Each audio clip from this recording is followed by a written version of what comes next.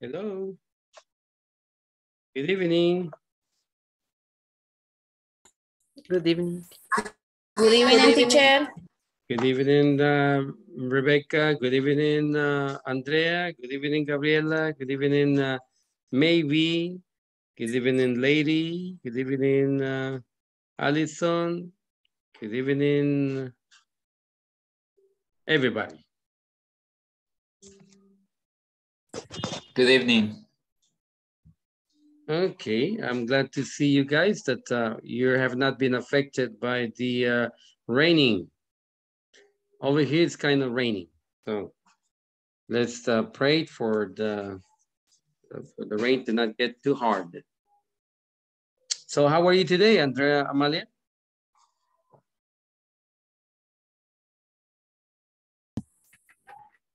Disculpe. How are you today? Fine. Excellent. How was your work? So. It was so. What did you do at work today?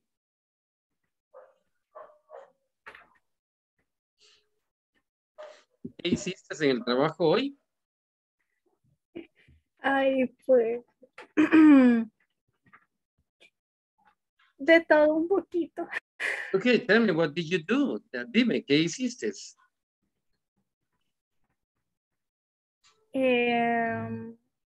No sé cómo se dice en inglés, pero soy abogada y hago resoluciones jurídicas. Okay. I solved some cases. ¿Resolviste algunos casos? Did you go to any like a jail, or did you went to see a client, or a client came to see you in the morning, or what did you do? Fuiste donde un cliente te visitó, fuiste a la fiscalía, fuiste al penal o algo, ¿no?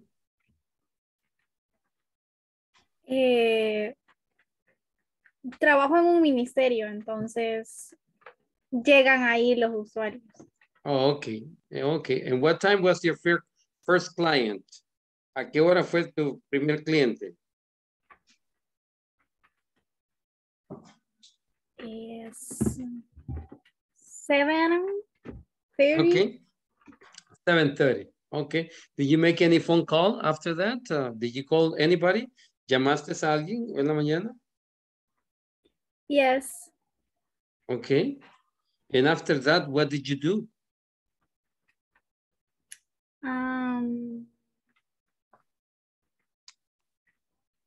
Siempre resolviendo. Okay. Trabajando en los mismos. Did you fill out any paperwork?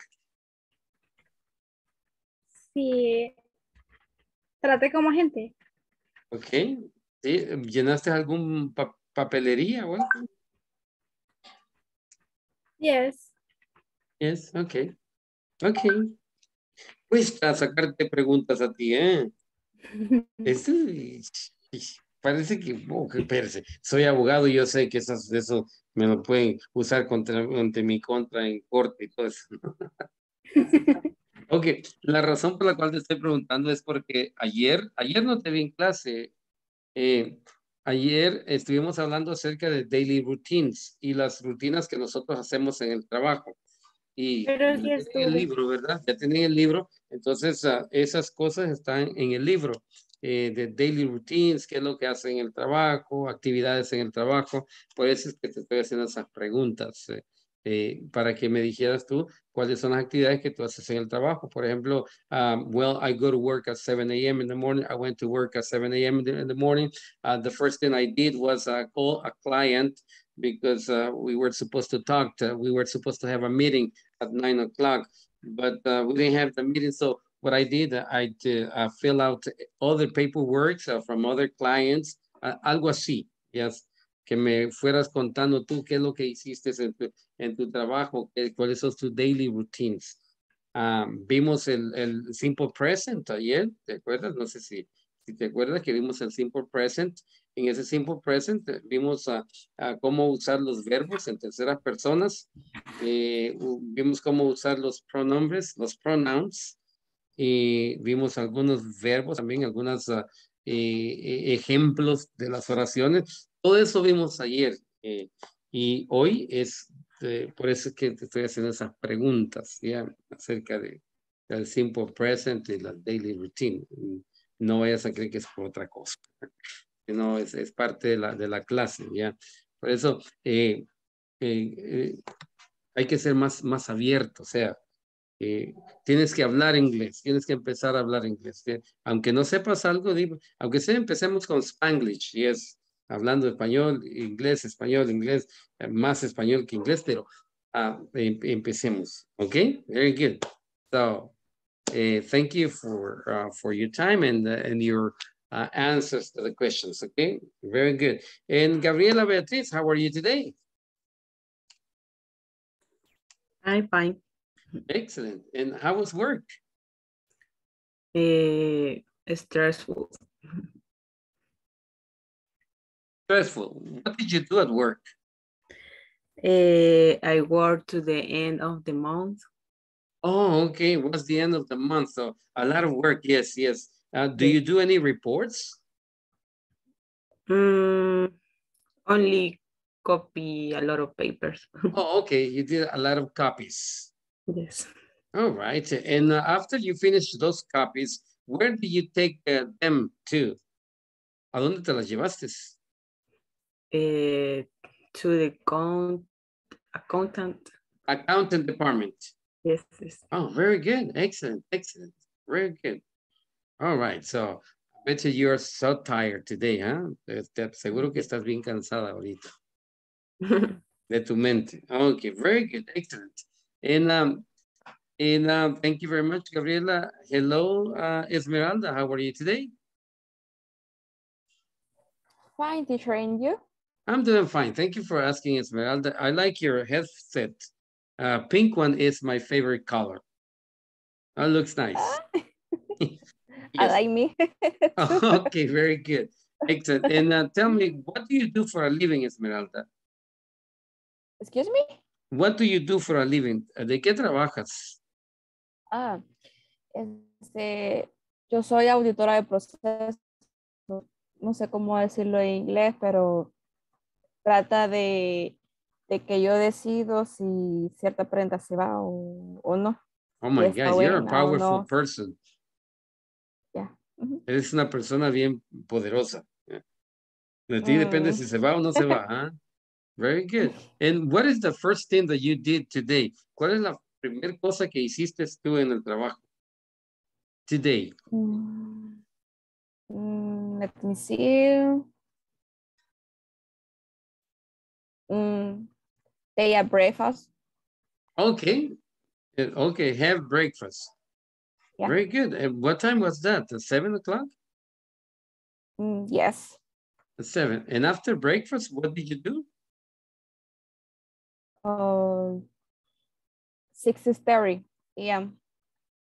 6:30 p.m.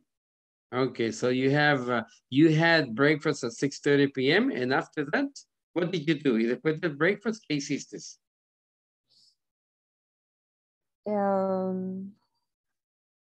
Fui a presentarme con este caso como con mis jefes. Okay, so you had a meeting with your boss. Yes. Very good, excellent. Thank you, Esmeralda. Thank you very much. And Jose Esquivel Guzman, how are you today, sir? So good, teacher. All right. And tell me, what do you do for a living, Mr. Guzman? Today I only attend a client with my coworker. Okay, so you talk to clients today with your coworker. Yeah. And are you a salesman or what do you do? What is salesman? A salesman? ¿Eres vendedor? No, but we attend customers. Oh, okay. So you assist customers. Yes. Do you have to That's do it. any reports? Sometimes I do it.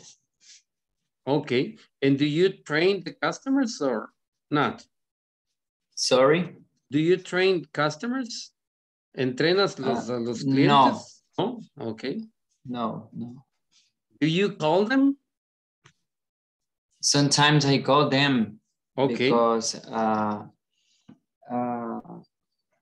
sometimes I need to make those calling.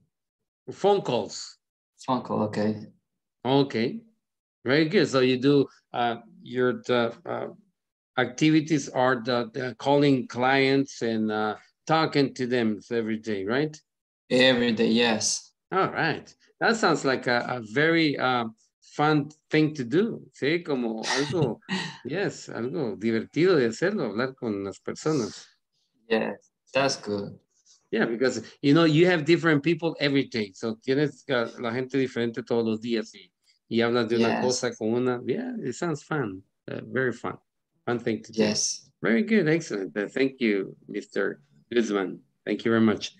All right. And Mrs. Lady Chicas, how are you today? I'm fine, thank you. I'm processed in the information of the declaration. Okay. Solamente.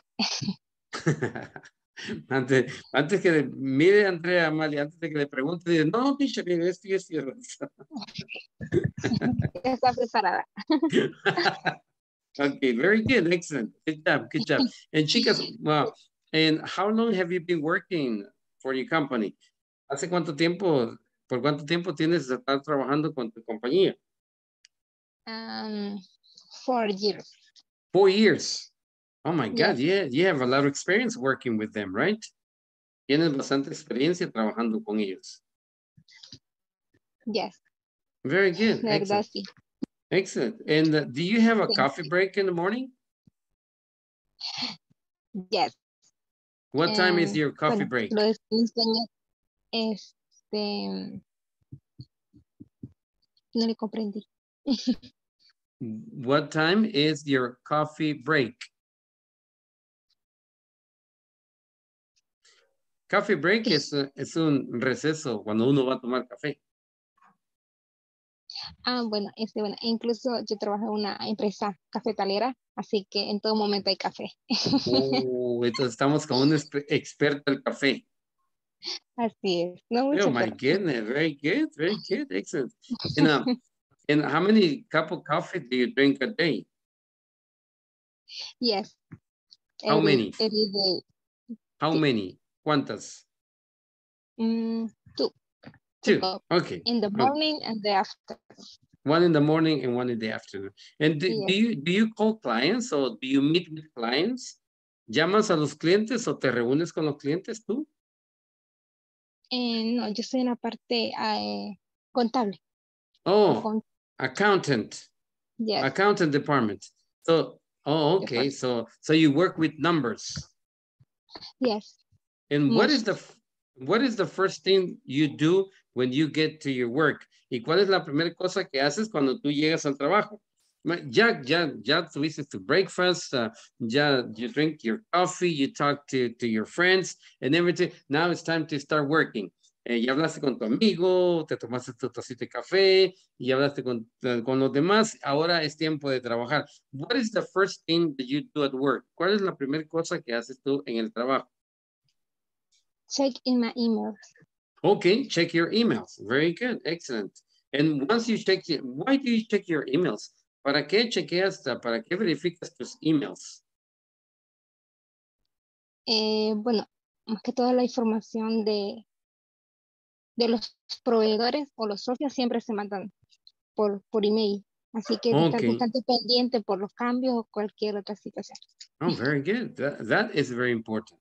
So the first thing you do is to check your emails. Very good. Excellent. Good job. Yes. That's good. That's good. Very good. Excellent. Thanks. Thank you. And Emma Glorias Martinez, how are you today?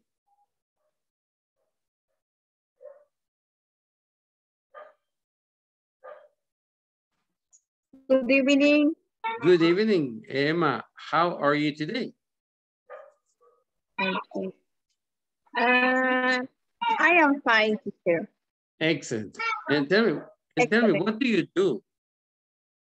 ¿De qué trabajas? Assistant administrator. Administrative assistant. Okay, well, that sounds like fun, yeah. Suena como que es divertido eso. Hey, tú hazme esto, tú hazme aquello, tú hazme esto otro. Yeah. It's fun, huh? Es una empresa de logística en la que trabajo. Oh, Más okay, que todo ven la parte de recolección de desechos sólidos. Oh, okay. Y también programas así que tienen el gobierno. Oh, okay. Y las municipalidades. So, and what is the first thing that you do when you get to work? ¿Cuál es la primera cosa que haces tú cuando llegas al trabajo? Reviso la página de Comprasal donde se ven las citaciones que publican todas las instituciones de gobierno. Okay. Luego me entregan documentación de todos los comprobantes de viaje que hacen en el día anterior para realizar los reportes. Oh my God. That's scary. Eso sí, eso da miedo. Y luego ya los organizo y hago los reportes. Okay. Around what time? ¿Cómo a qué horas terminas de hacer eso? Está como a las 10 de la mañana o 11 de la mañana. So, and you do that every day. ¿Y haces eso todos los días? Todos los días. Okay. So that is a task that you do, routines that you do at work. Esas son las rutinas que tú haces en el trabajo. Very good. Excelente. Sí. Very good. Excellent. Good job, Emma. Thank you very much. And Mr. Alfaro, Jonathan Alfaro, how are you today, sir? Te ve muy serio tú, Jonathan. Me da miedo hasta preguntar. Good evening. No, take it easy. Take it easy. Okay, and tell me, what do you do for a living, Jonathan? I am back office. Okay. You are an accountant. Yes. Okay, so you like working with numbers, huh? ¿Te gusta trabajar con números? Más que todo es como revisión de documentos. Oh, okay. And what do you do? What is the first thing that you do when you get to work? ¿Cuál es la primera cosa que haces tú cuando llegas al trabajo? Check the email. Check emails. Check emails. Okay, very good. For excellent. Process update. Okay. So for update process and everything. And do you call clients or they call you or do you meet with clients? ¿Llamas a los clientes o te reúnes con ellos o no? Tú no trabajas. Sería como back office, como llegan los tickets o los procesos y nosotros los verificamos. Oh, okay. Okay, very good. Excellent. Okay, so you don't interact with other people. No interactúas con otras personas, ¿verdad? Solo en tu oficina y tu computer. Sí, y los compañeros. Oh, okay. Y los compañeros son como tú, ¿verdad? Siempre serios. So, no, números es todo. Yes, very good. Excellent. Yes. Thank you very much, Jonathan. All right. And tengo Michelle Oviedo, pero Michelle está manejando. No, tranquila, Michelle, tranquila. Solo escucho, no se preocupe. Yeah. Sí. Okay. Tengo Wendy Alvarado también. Wendy, how are you today? Good evening. Good evening. Fine. How are you? I'm fine, thank you. Okay. What are you eating? And doctor. ¿Qué comes? Tomaba algo, ya estuvo. Oh, okay. I am doctor. Oh, okay. Okay. You are a doctor. Uy, da miedo hasta platicar contigo porque mucho puyas. No. And what do you do? What is the first thing that you do when you get to work, Wendy? ¿Cuál es la primera cosa que haces cuando llegas al trabajo? I eat my breakfast. So you have your breakfast. Yeah. Okay. And after you have your breakfast, what do you do? Interactúo con mis compañeros un ratito. Okay, so you socialize with your friends at work. Okay, very good, very good. Eso es muy importante porque así ya te presentas con los pacientes bien alegre, ¿verdad? Porque ojalá no te vaya a enojar algún compañero ahí. Ok, so, después que llegas, ¿y qué es lo que haces? ¿Abres tu computadora? ¿Verificas emails? No. ¿Ves reportes? ¿O what do you do?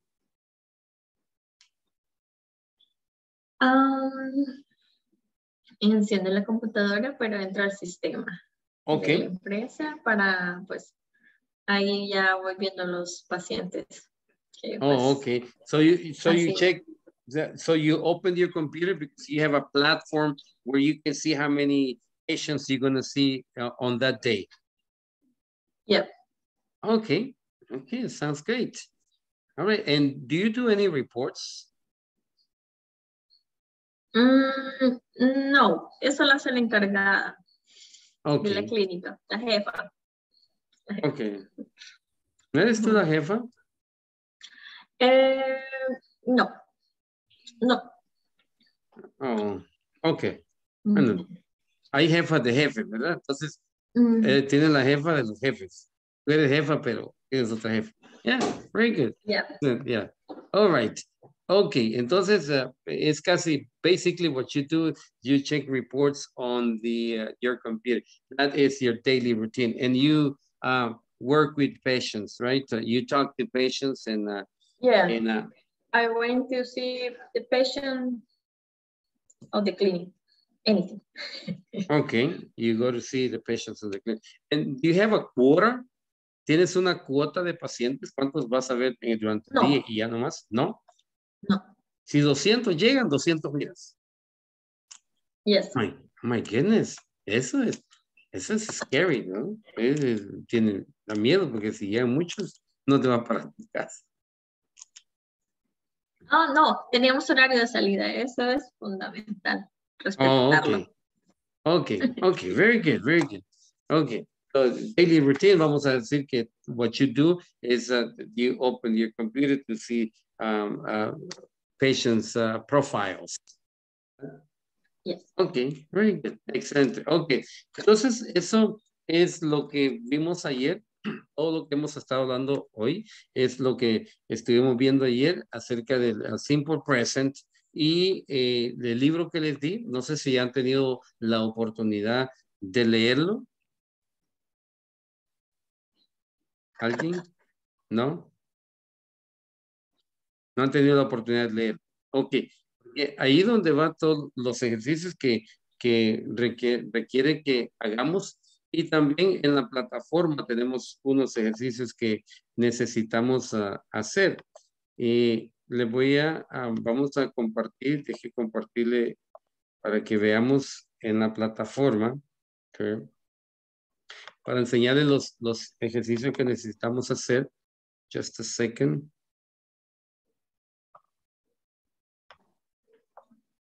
Just a second. Sí.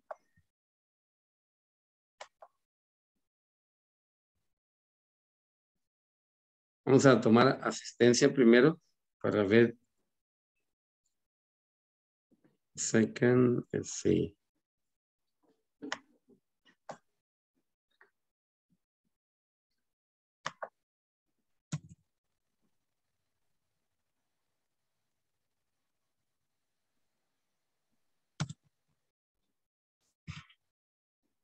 Okay, 1 second. Ok, Adela Yamileta Serranos. ¿No? Ok, Ángela Rodolfo Mejía Benítez. No. Brenda Verónica Lemos Bolaños. Teacher. ¿Sí? Excuse me. Creo que está leyendo otra planilla lista. del unos. Ajá. Okay. Sí, porque no estamos varios. Ok, entonces vamos a ver.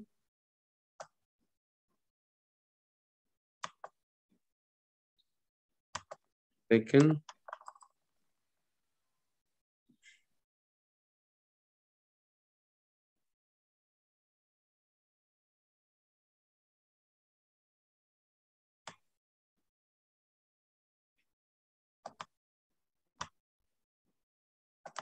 Un momento.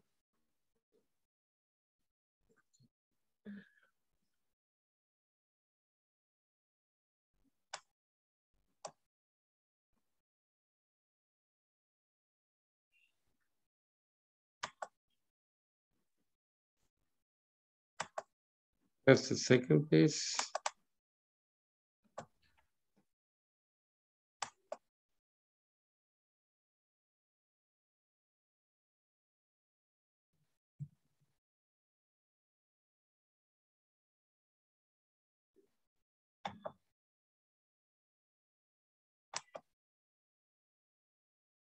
Ok, un momento.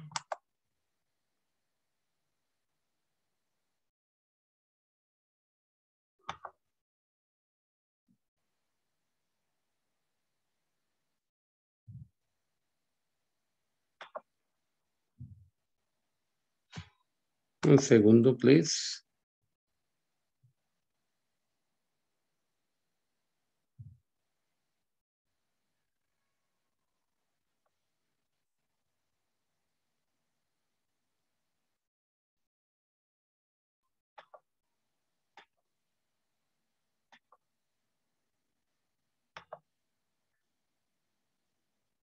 Ok, tengo a Abigail Mejía.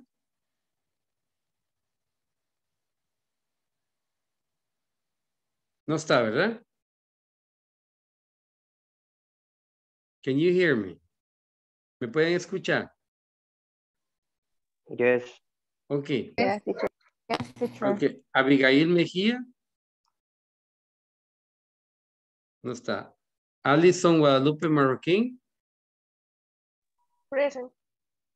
Ok, thank you. Andrea Amalia García Romero. Present. Thank you. Andrea María Cruz Cruz. Present. Thank you. Daniela Beatriz Vázquez Ángel. No. Ok. Esmeralda del Carmen Ayala Beltrán. Present, teacher. Thank you. Gabriela Beatriz Moreno Ventura. Present. Thank you.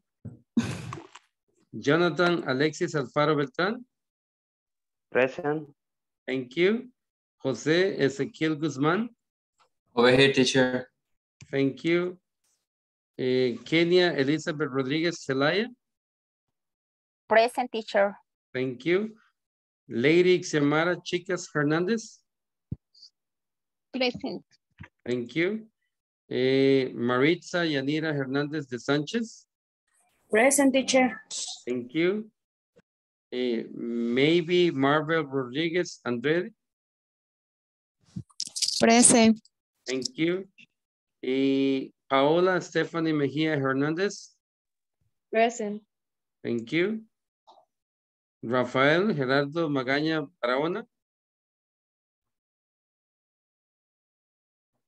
Thank you. Rebecca Guadalupe Aguilló Mendoza. Present. Thank you. Present. Roxana Lisette Vega Campus. Present. Thank you. Sofía Stephanie Portillo Carrera. Present. Thank you. Stephanie Michelle Oviedo Martínez.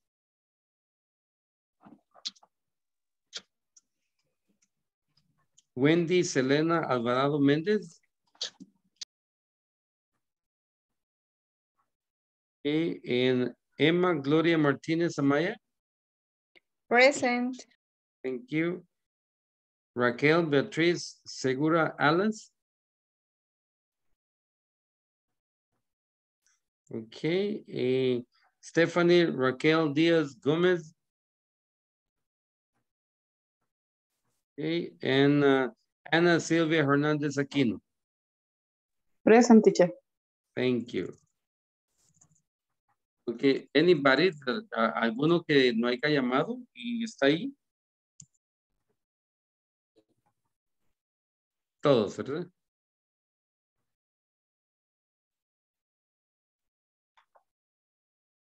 Okay. Pues todos les hablé. Second.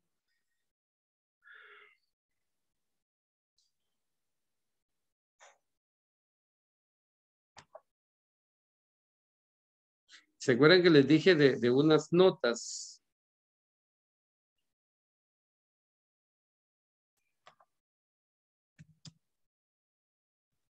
Que las íbamos a poner cada viernes.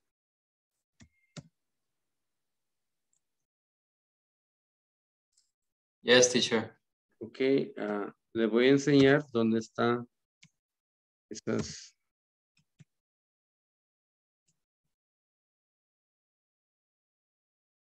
En la plataforma. Sí.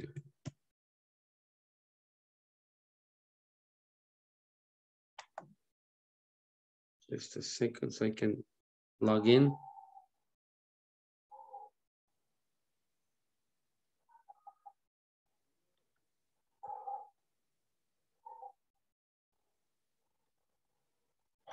Okay, let me share the screen with you and I'm going to show you what is that I'm talking about en la plataforma.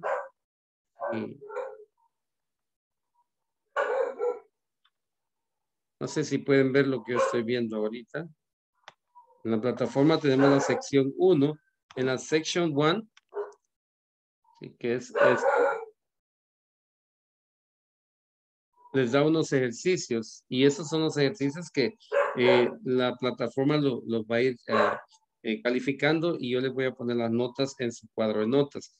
Por ejemplo, la tarea número 1 que tienen aquí es esta.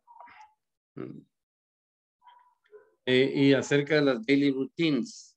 En esas daily routines usted va a seleccionar una de las respuestas. Dice, the instructions are to multiple choice. Select the correct form of the verb. Seleccione la forma correcta del verbo. Entonces, I es el sujeto. Entonces, nosotros vamos a seleccionar la forma correcta del verbo. En el caso de que fuera I taking a shower. Si usted dice, oh, I taking a shower in the morning, esa es la forma correcta del verbo. Entonces, usted selecciona esa, ¿ya?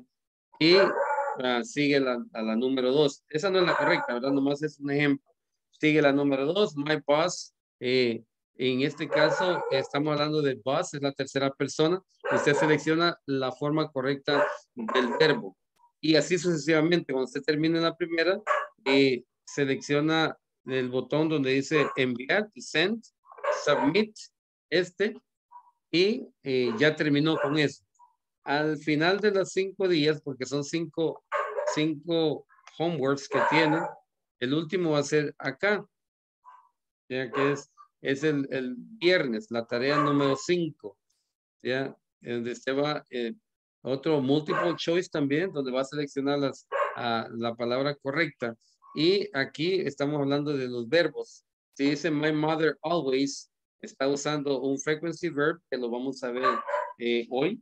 Y dice my mother always, si es cook, cookies o cooks for me. Usted selecciona la palabra correcta y también al final que usted contesta las 5, le hace submit y ya terminó por su homework de la semana.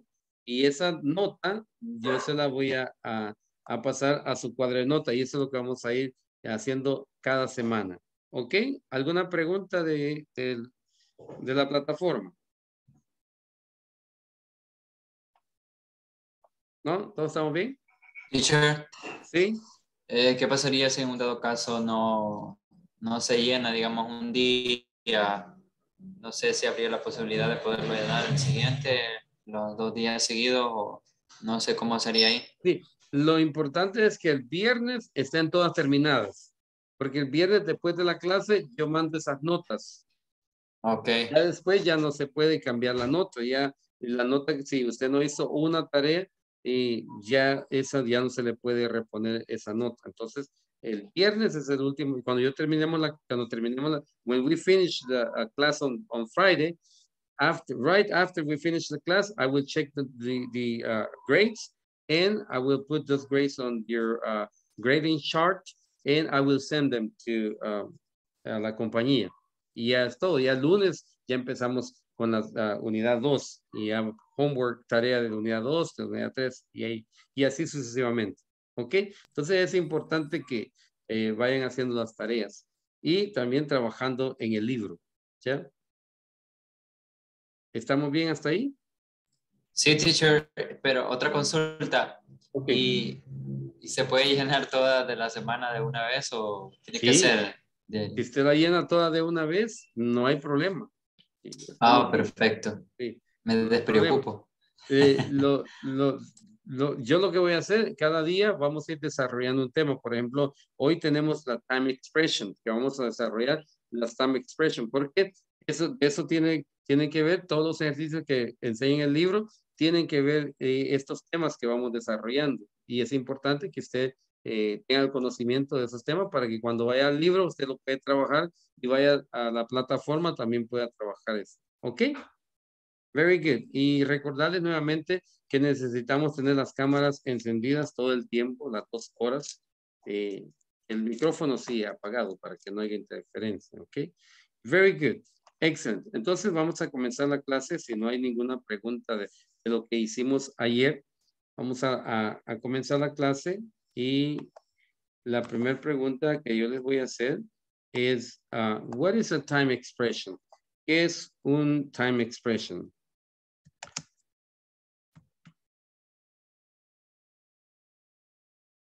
Yeah. Time expression. ¿Qué es un time expression? Anybody, cualquiera me puede contestar.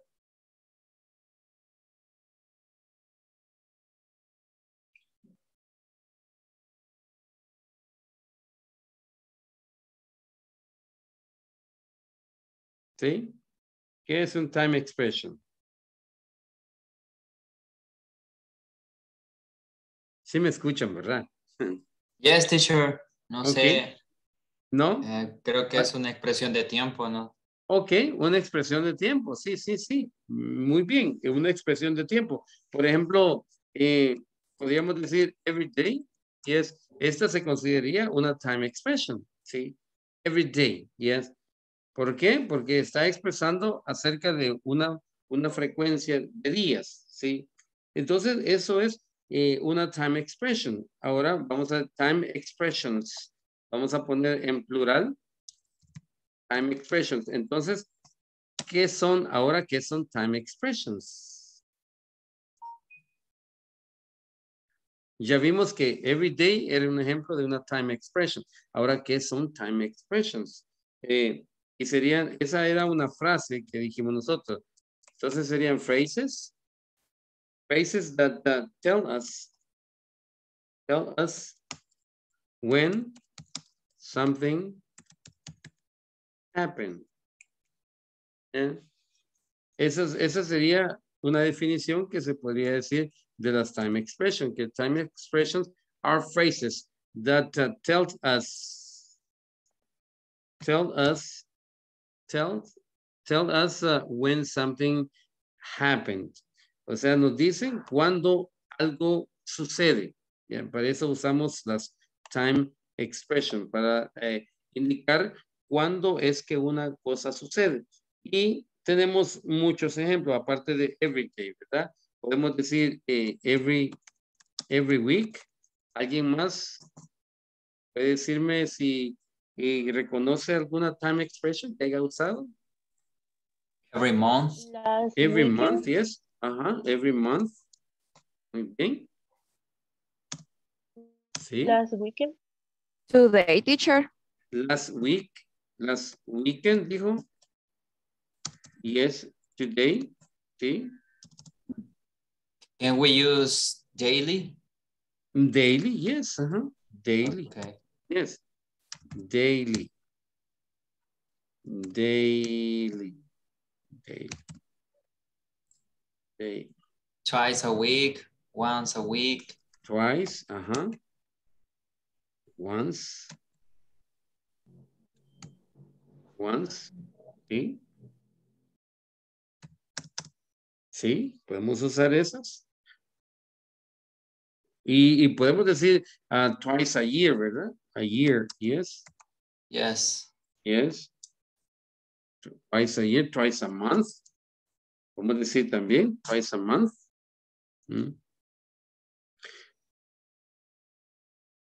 What about always? ¿Esa también se considera? Always. ¿Y qué es always? Yes. Always sería como una frequency word, Frequency, ¿verdad? yes. Yes. Seldom. Seldom, yes. Seldom. Sometimes. Sometimes, yes. Sometimes. Always, ever. Always, yes. Never. Yes, ever. Sí, last night, teacher. Last night, yes.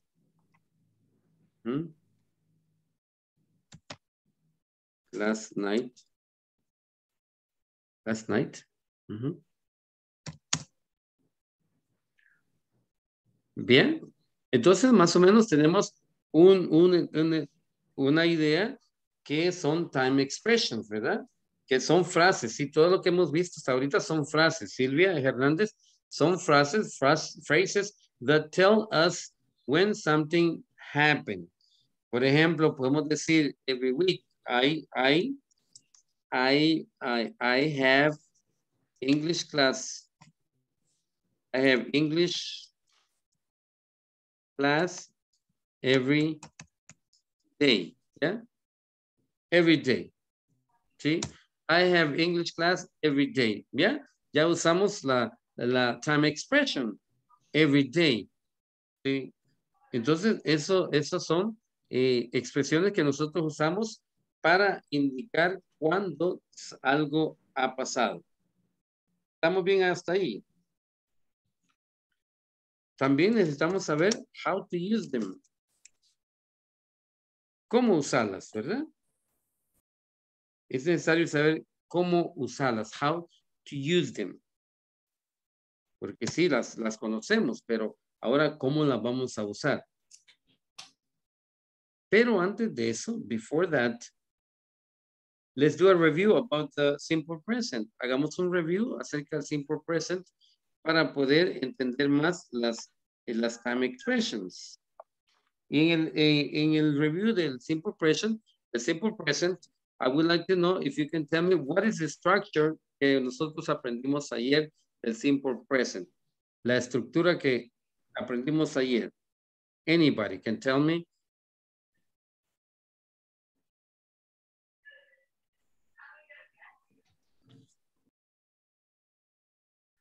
Could you repeat that again? Yes. ¿Alguno me podía decir la estructura que usamos nosotros para el simple present? Noun and verb plus complement. Ok. Usamos el subject. Yes. Plus verb. Plus complement. Yes. Yes.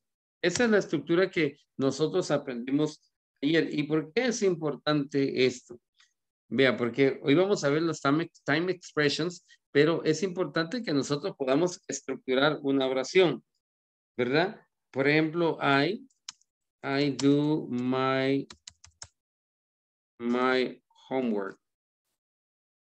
I do my homework. Este sería un simple present. Tenemos el subject, el I, tenemos el verbo do y tenemos el complement my homework. ¿Ya? ¿Estamos bien hasta ahí? Puedo decir, ya. Entonces puedo usar simple present también para indicar qué es lo que estamos haciendo nosotros ahorita. We study English. Yeah. We study English. Algo que nosotros estamos haciendo ahorita. ¿Ya? Por ejemplo, Silvia. What is Silvia doing? Silvia watches the English class. English class. ¿Ya? Silvia watches the English class. ¿Ya? Eso sería eso. Simple present. ¿Ya? Ahora, si decimos nosotros Silvia se levanta a las, ¿qué? A las 4 de la mañana. Diríamos Silvia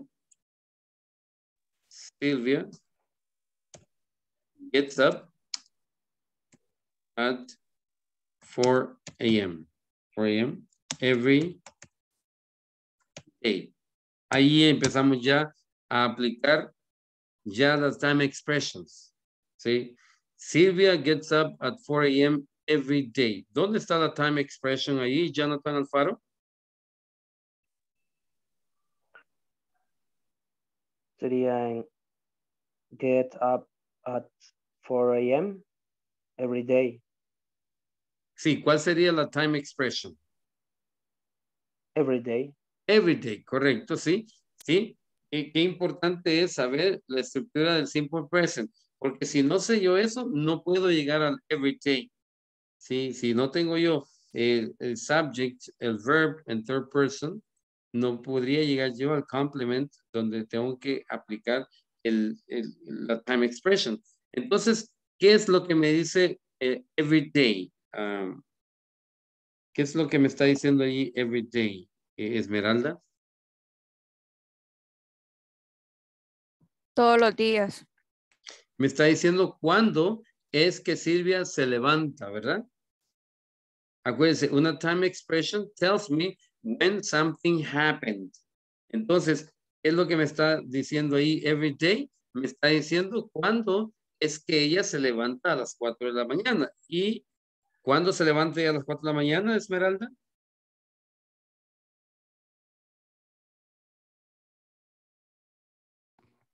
Sorry, teacher. That's okay, that's okay. Tiene que tomar la medicina. Tiene que tomar. Entonces, Okay. ¿cuándo me está diciendo que se levanta a las 4 de la mañana, Silvia, Esmeralda? Todos los días, teacher. Yeah, todos los días. Yes. Ajá. Entonces, tells me, ¿cuándo? Esmeralda goes to work every other day. Okay. Tenemos esa time expression every other day. Y en este caso, Sofía Portillo, ¿cuándo Esmeralda va a trabajar?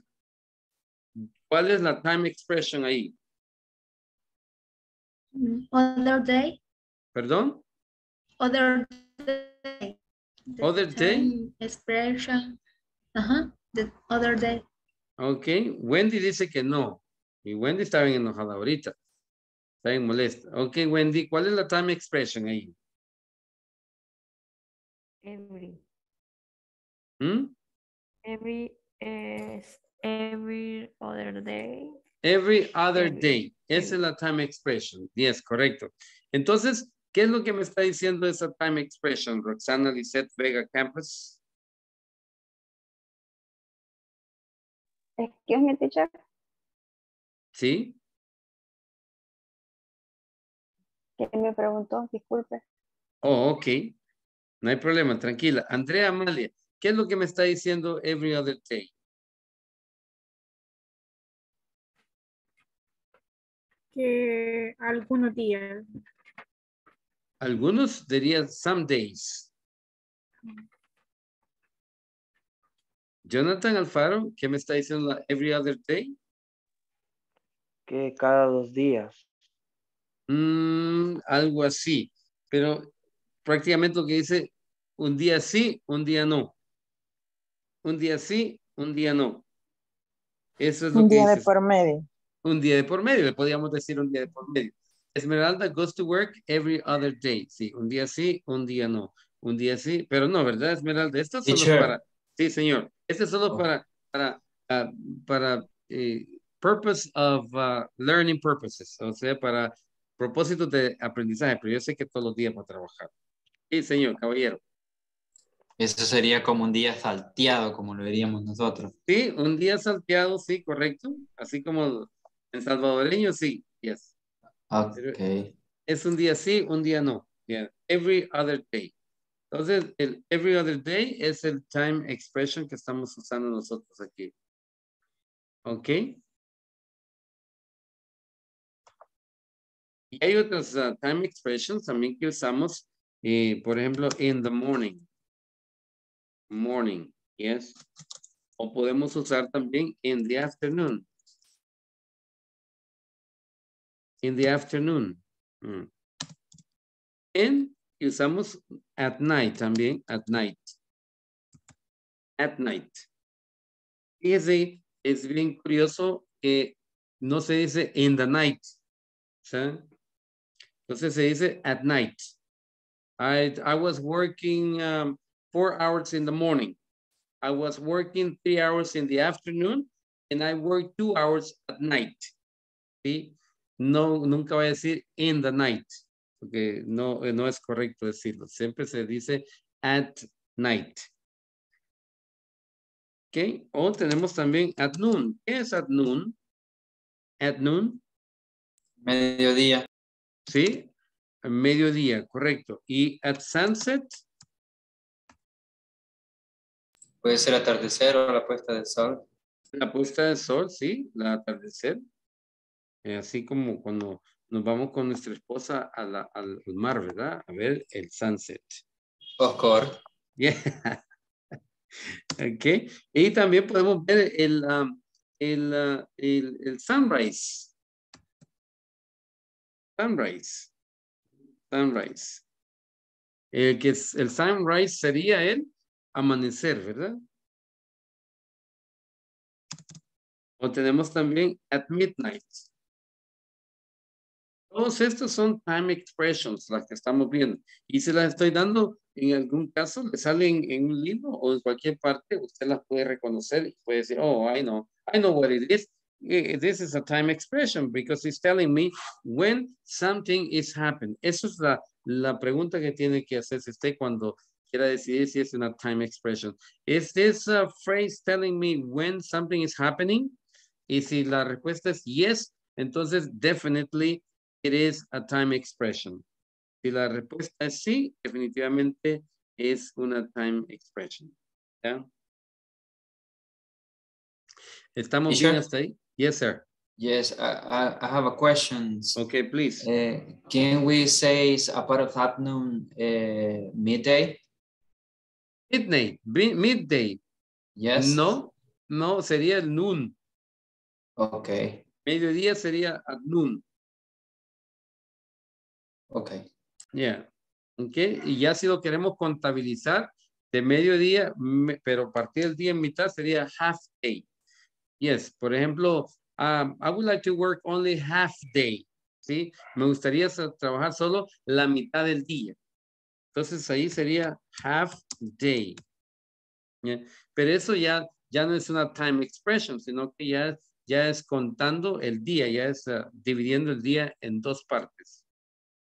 Only 4 hours. Yes, 4 hours, yes. No, 12 hours. Y digo half day, o half a working day sería 4 hours, yes.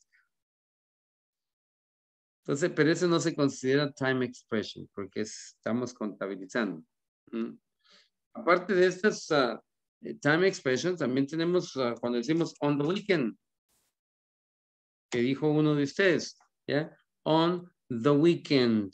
Esto sería el fin de semana, ¿sí? Ahora, si queremos decir, ya si le pongo la S aquí, ¿cuál sería la diferencia entre este y este? On the weekends. Todos los fines de semana. Sí, ya sería los fines de semana, ¿verdad? Le pondríamos y esta sería el fin de semana. Y este sería los fines de semana. ¿Ya? También podemos decir on Sunday, o le ponemos la S y decir los domingos. I go to my soccer practice on Sundays. Voy a las prácticas del balompié los domingos. ¿Sí? No sería solo el domingo, sino que Sundays. O si la frequency is every day, yo digo every day. Yes. I go to play soccer every day in the afternoon. Every day in the afternoon.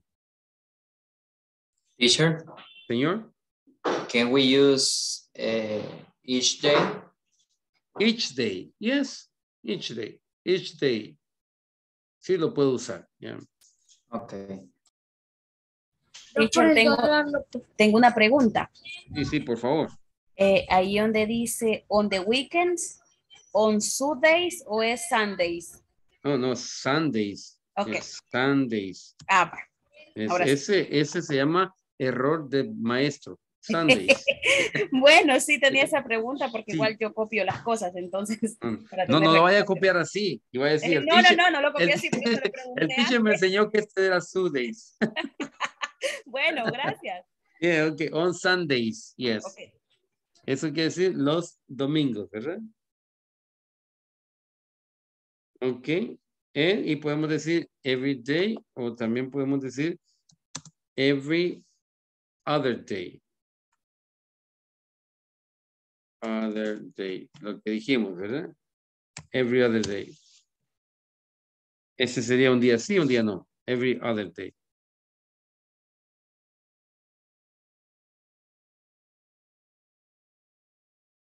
¿Estamos bien hasta ahí? Yes. Ok.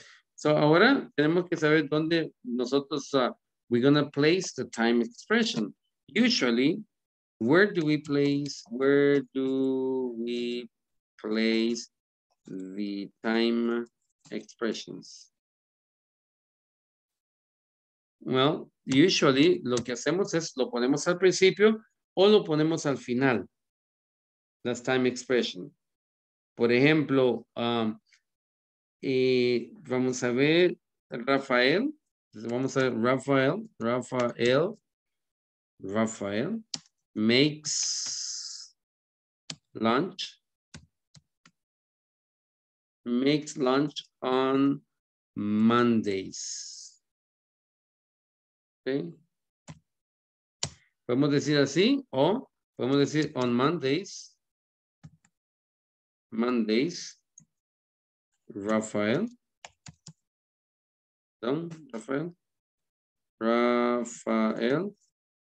makes lunch. ¿Sí? Lo podemos decir así. Rafael makes lunch on Mondays and on Mondays, Rafael makes lunch. Y vean la diferencia entre el time expression.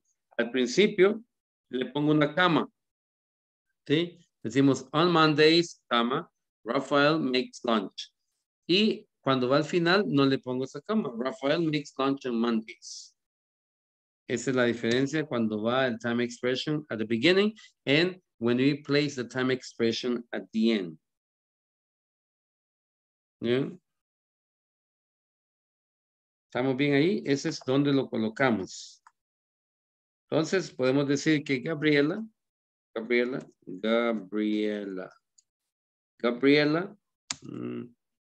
have a breakfast. Teacher. Perdón. Teacher, Sí, una pregunta.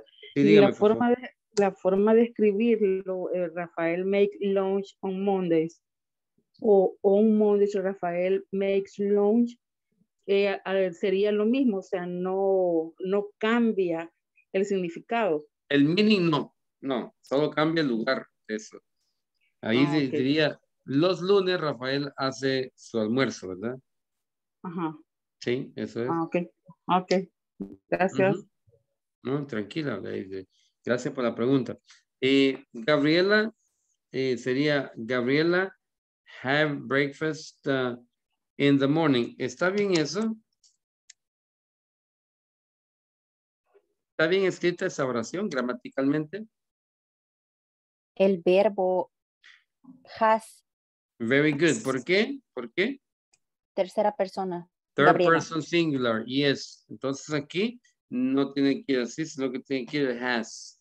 Gabriela has breakfast in the morning. ¿Sí? Entonces estamos diciendo que Gabriela desayuna en las mañanas. ¿Qué otra forma lo podemos escribir esto? ¿Dónde podríamos poner el time frequency o la time expression?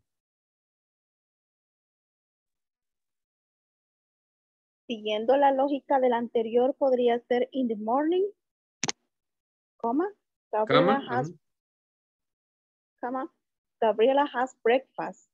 Yes, in the morning, Gabriela has breakfast, yes. Se podría hacer de esa manera, ¿verdad? Y entonces, pues, también podemos decir que Esmeralda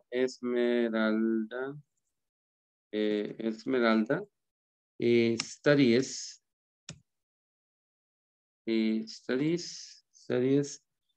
math at noon. Yes, studies math at noon. A ver, ¿quién me puede ayudar en esta oración? ¿Estamos bien ahí o estamos mal?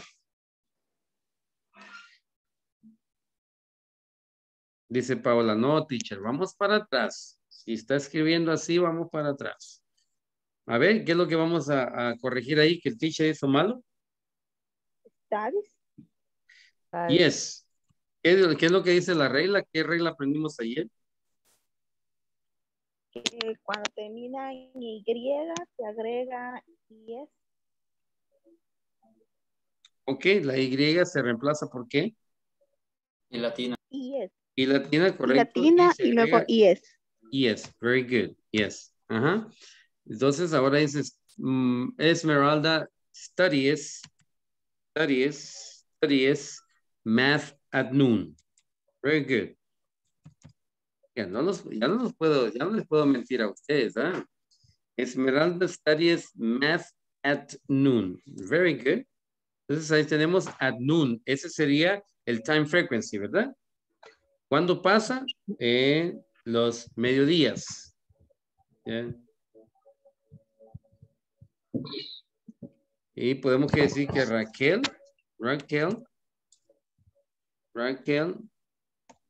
watch. There we go. Ok, ya me corrigieron, pues. Watches. YouTube videos.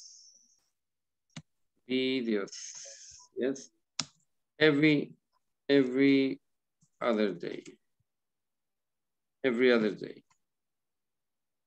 Yeah. So we say that Raquel watches YouTube videos every other day. Pero son los videos de la clase, ¿verdad? Estas clases, Raquel va y los ve todos los días. Un día sí, un día no. So Raquel watches YouTube videos every other day. ¿Estamos bien ahí? ¿Sí? Yes, teacher. Sí. Ok. ¿Alguien que no tenga bien claro lo que estamos haciendo? ¿O todos estamos bien? Teacher. Señor. I would like to know if the time expressions are like adverbs of frequency, or tell me if I'm wrong. We use adverbs of frequency as a time expression, pero los adverbs of frequency no son time expression. See, we use adverbs of frequency as a time expression. For example, always, sometimes, pero esos no son time expression. Los time expressions son las expresiones que nos dicen when something happened. Por ejemplo, on Monday, in the morning no es adverbs of frequency, sí. Ok, pero sí uso adverbs of frequency to tell expressions of time. ¿Sí? Entonces, para contestarle, sí, esto los uso como time of expressions, pero ellos en sí no son time expressions. Hey, teacher. Okay? Thank you. You're welcome. Okay. Okay, now is your turn. Is your turn to shine. Yeah. Your turn to shine. Vamos a brillar, ¿ok? Esmeralda es la primera que va a brillar. A ver, Esmeralda, when do you do this activity? Okay, when do you do this activity? Vamos a ver qué actividad le ponemos. Tiene bonito cabello. Entonces, comb your hair. Okay.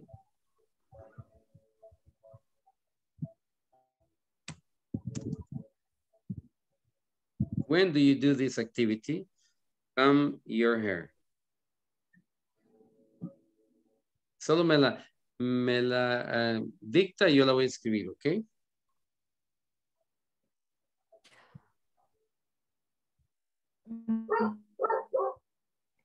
Every day, teacher. Ok. Entonces dice, teacher, I comb my hair every day. Every day, yes, every day. Very good. Excelente. ¿Estamos bien ahí, lady, chicas? Sí, ¿verdad? Solo el teacher se equivoca, pero Esmeralda no se equivoca. Ok, lady, chicas, vamos a ver, tiempo para que usted también brille. Okay, aquí todos vamos a brillar. It's your turn to shine, ¿ok? When do you do this activity? I study English. Okay. When do you do that activity, lady chicas?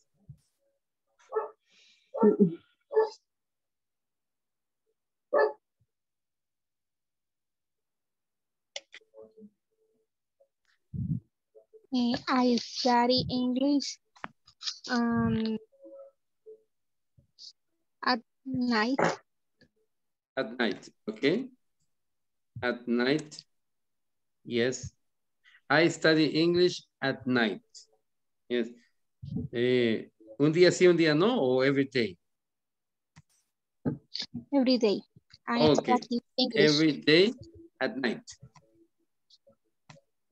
Very good. Excelente. Vea, ahí metimos every day. Pusimos every day at night. Entonces pusimos dos, ¿verdad? Pusimos una frecuencia y luego pusimos un time when something is happening at night. Very good. Excelente. Good job. Raquel Segura. Raquel Segura. When do you do this activity, Raquel? I take a nap.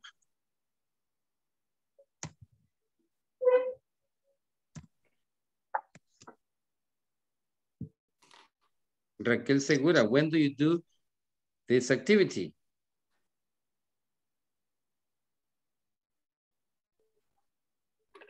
I take a nap.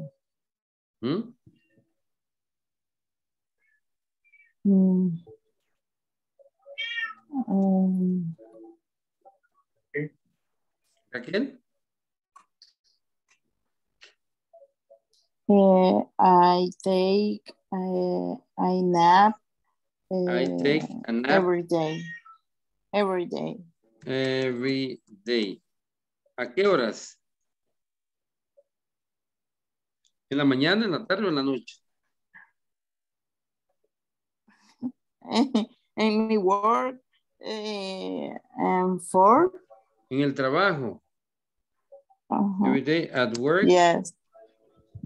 At 4. 4 p.m. Ok. PM. Ok. Entonces dice, yo me tomo una siesta todos los días en el trabajo a las 4 de la tarde. Yes. Okay, very good. ¿No la regañan? No, ¿verdad? Let me break. And you break? Okay. Okay. Yo también I take a nap cuando voy en el bus en la tarde, me duermo. Sí, un ratito. Yeah. Una vez me fui a despertar en otra parte. Yes. I would like to have a bed on my work. Oh, there we go. So you can take a nap every day, huh? Very good. Yeah. Okay, very good. That sounds great. It will be fun to have a bed at work. No.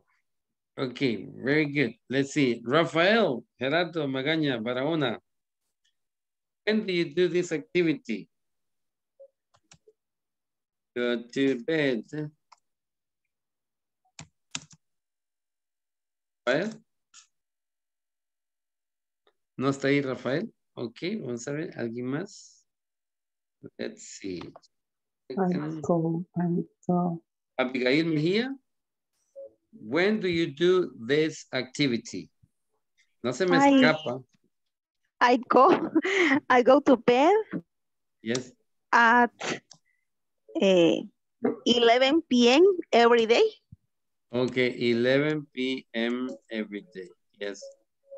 Very good. Excelente. Sounds great. I go to bed at 11 p.m. every day. Está fácil, ¿verdad? Lo estamos asimilando bien. Time expressions las estamos usando perfectamente bien. Ok. Entonces, voy a borrar esto. Ok. Ahora vamos a hacer otro tiempo para brillar. En este caso vamos a poner when does your mother do this thing? Primero éramos nosotros, ¿verdad? O activities, perdón, activities. Activities. O activity. When does your mother do this activity? Vamos a comenzar con los que no hayan participado todavía. Vamos a ver, tengo Rebecca Guillón. Yes. When does your mother do this activity? She makes breakfast. Breakfast. Yeah. She makes breakfast. She makes breakfast. Every day. Every day. She makes breakfast every day. Okay. Es que como me dijo she makes breakfast every day y se quedó, pensé que iba a haber más, pero no, ¿verdad? She makes breakfast every day. Es que pensaba decir in the morning. ¿Verdad que sí? Yes, every day. Yes, sí, lo puede ser porque ya vimos que in the morning es un tiempo específico. In the morning, yes. No hay problema, tranquilo. No pasa nada. Si nos equivocamos, no pasa nada. Pero tenemos que ya experimentando eso, ya nos damos cuenta si estaba mal. Pero perfecto, very good. Okay, she makes breakfast every day in the morning. Sounds beautiful. Sounds beautiful. Yes, thank you very much. Okay, Michelle Oviero. When does your mother do these things? She watches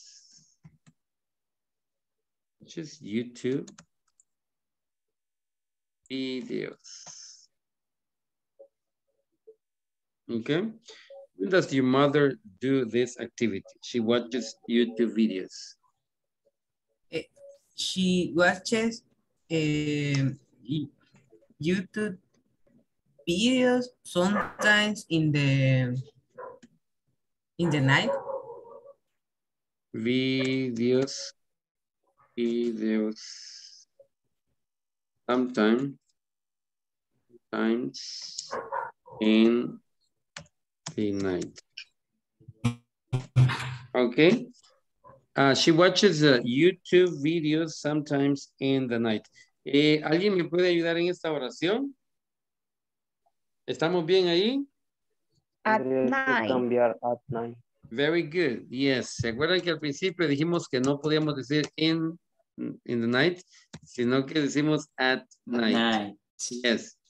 At night. Yes. Solo podemos decir in the morning o in the afternoon, pero no podemos decir in the night. Tenemos que decir at night.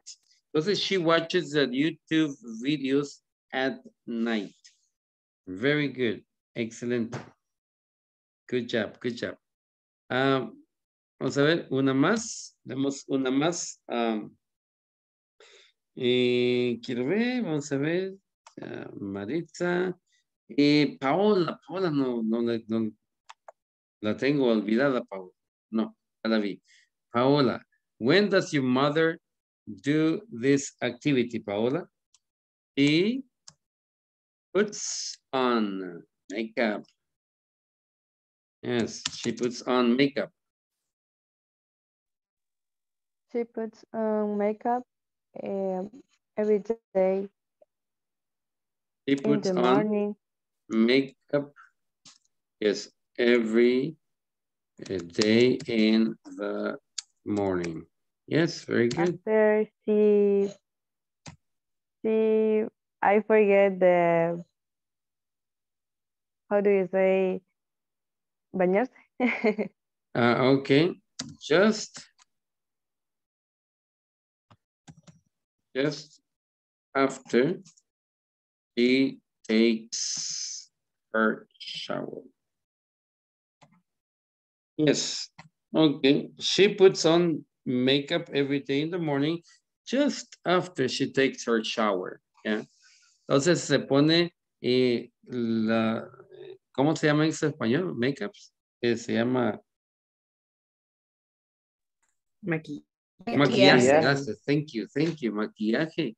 Sí, se pone maquillaje todos los días en la mañana justo después de que se bañe.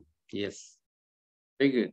La palabra just quiere decir algo que pasó hace unos segundos, unos minutos, hace poquito tiempo. Just. Okay, very good. Excelente. Good job.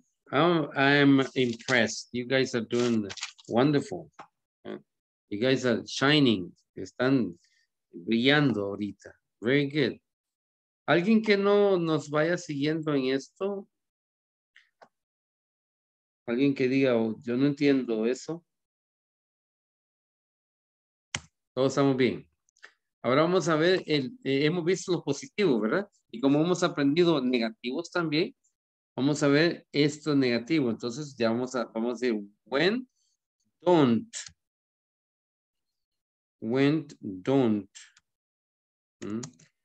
Don't you. When don't you do these activities? Ahora es al revés, no se vayan a confundir. Esto es cuando no los hace, ¿bien? When don't you do these activities? When don't you do this activity? Yes. On the weekend, vamos a poner un ejemplo, weekend, on the weekend. En the weekend, ¿qué es lo que no hago on the weekend? Ese es un ejemplo, ¿verdad? Entonces, yo le voy a decir esto y usted dice, I don't work. I don't, yes, can be work, I don't. Podemos decir, I don't take a shower. Todo durante la semana, porque fin de semana no voy a trabajar. Entonces, when don't you do these activities? ¿Cuándo es que no hace estas actividades en el fin de semana? I don't take a shower. Yes, es una actividad, ¿verdad? Bañarse es una actividad, daily routine que hacemos todos los días, pero el fin de semana no lo hago. No siento que... I don't feel like taking a shower. So, on the weekend, I don't take a shower. Yes. Entonces, eso podríamos decir. Vamos a ver, Michelle Oviedo. When don't you do this activity? At night. Vamos a ver qué es lo que usted no hace at night. At night.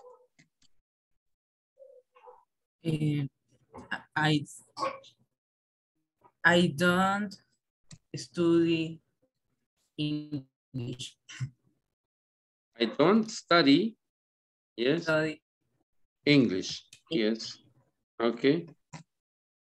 At night. ¿Cómo no? Si eso es lo que está haciendo ahorita, estudiando inglés. Algo que no haga, yes. I don't. Entonces, I don't eat, how do you say carne? Yeah, I don't eat meat. I don't eat meat. Meat, yes. I don't eat meat at night. Yes. I don't eat meat for dinner. Vamos a for dinner. Yes. La cena, ¿verdad?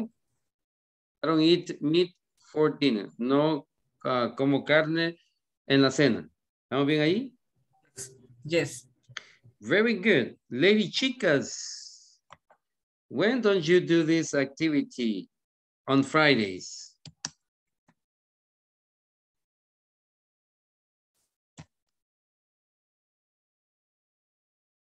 No está Lady chicas ahí, ok.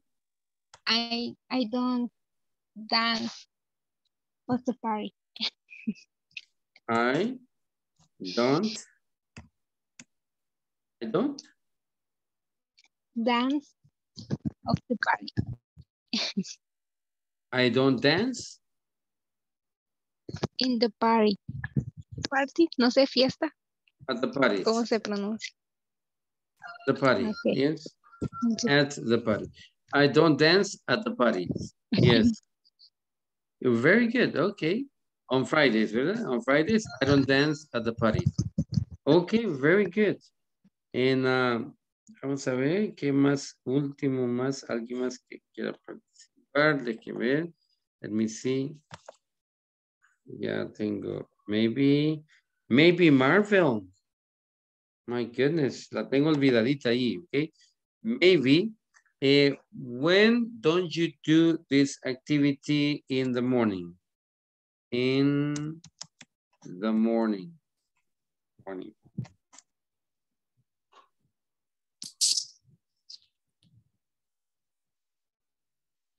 I don't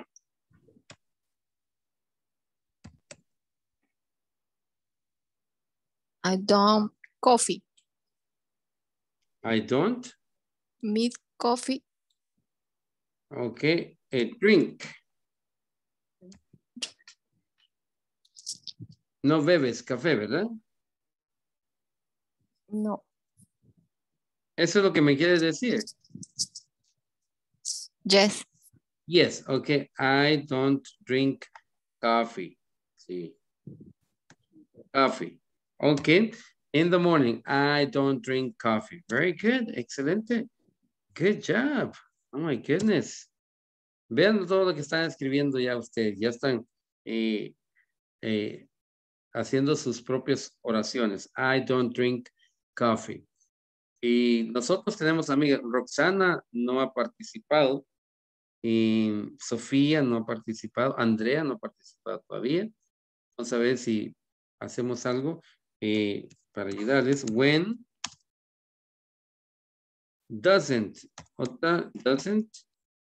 Esta es negativa. Doesn't your friend. When doesn't your friend do this activity? Ok. Entonces, hoy es cuando es que su amigo no hace esta actividad. Por ejemplo, podría decir, my best friend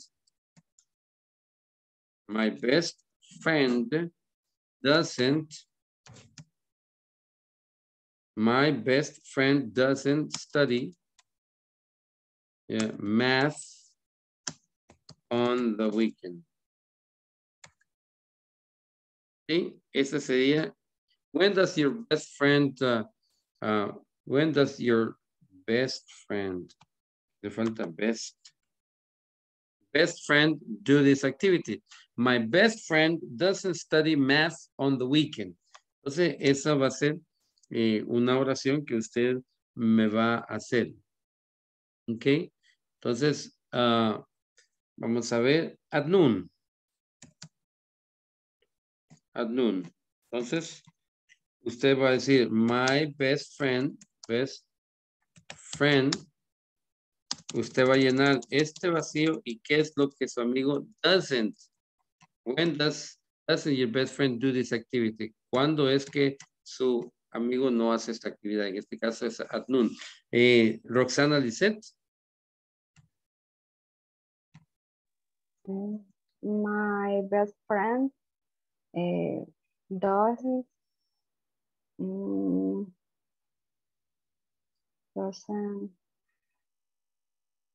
study. My best friend doesn't study in the university at noon. Okay, my best friend doesn't study at noon. Tiene que decir at noon. At noon. At noon. Okay. Entonces, my best friend doesn't have classes at noon. Sería, my best friend doesn't have classes at noon. Yeah. Okay, very good, very good. Y Sofía, usted va a decir in the afternoon, in the afternoon. Okay, in the afternoon. Entonces va a comenzar, my best friend, y usted llena lo demás. Okay. Okay. My best friend doesn't reading in the afternoon. My best friend doesn't read in the afternoon. Read in the afternoon. Yes. Okay. My best friend doesn't read in the afternoon. Very good. Very good. Excelente. Andrea, every day. Every day sería suyo, every day. Y va a empezar con my best friend, ¿verdad?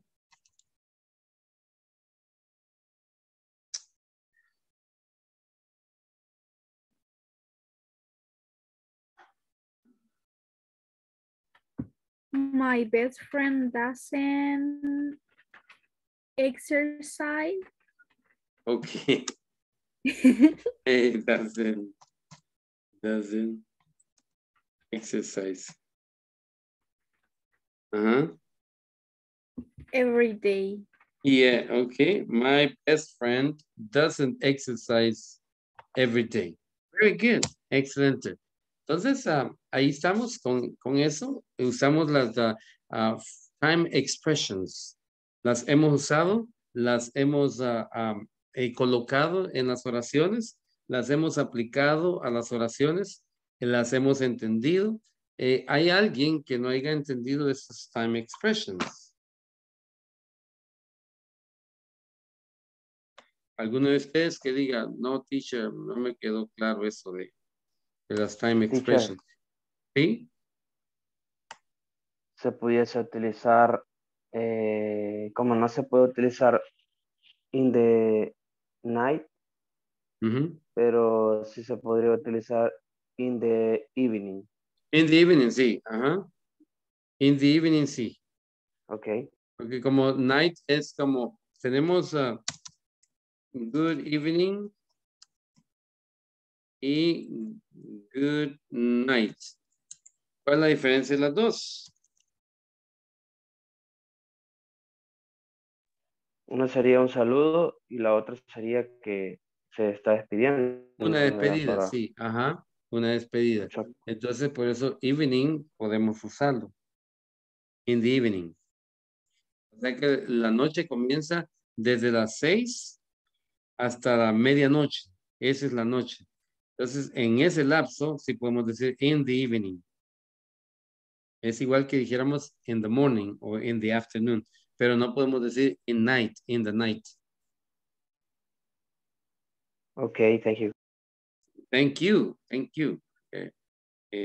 Has dado espacio para que los demás puedan ver ese ejemplo también. Okay, very good, excelente. Hasta ahí estamos bien, ¿verdad? Sí. Ok. Otra vez, recordarles que se toma asistencia 2 veces y que tiene que contestar las 2 veces. Si solo una vez contesta, ya la segunda vez que tomo lista y no contesta, entonces le pone falta, no asistencia. Las tareas de la plataforma, el viernes es el último día que se van a verificar. Después de la clase voy a verificar y lo que tenga ahí de nota es lo que va a tener en su cuadro de notas. 10 minutos, nos quedamos 10 minutos después de que termine la clase para discutir algún tema que a usted no le haya quedado claro. Eso se llama one-to-one, uno a uno, son 10 minutos. Cada día se va a ir quedando una persona. Hoy le voy a indicar que ya tienen quién se va a quedar todos los días, ahí se los dice. Si no tienen, me avisa y me dice, teacher, yo no sé cuándo me voy a quedar. Ya, para dárselo otra vez. Ok, entonces eso es todo con la parte de los time expressions. Alguien que si tiene alguna duda, por favor, dígame algo que no haya entendido. Ayer vimos la simple present, hoy vimos la time expression. Mañana vamos a ver otro tema. ¿Ya? Pero sí, si mañana usted dice, oh my goodness, no lo entendí hoy que estaba trabajando en el libro, no lo entendí. Así que teacher, por favor, ayúdenme. Con mucho gusto, yo le voy a ayudar. ¿Ok? Entonces, vamos a ver lo del libro ahorita. Denme un segundo para mientras vemos lo del libro. Just a second.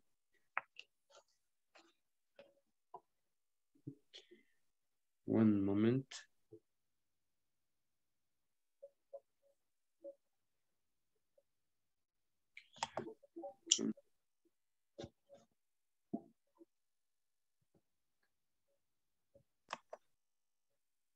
Un segundo, por favor.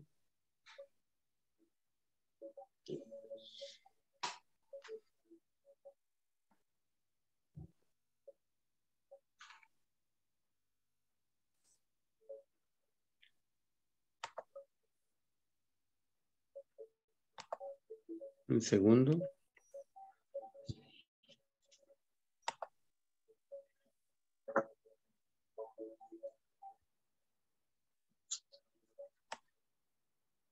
Just a second, permítame.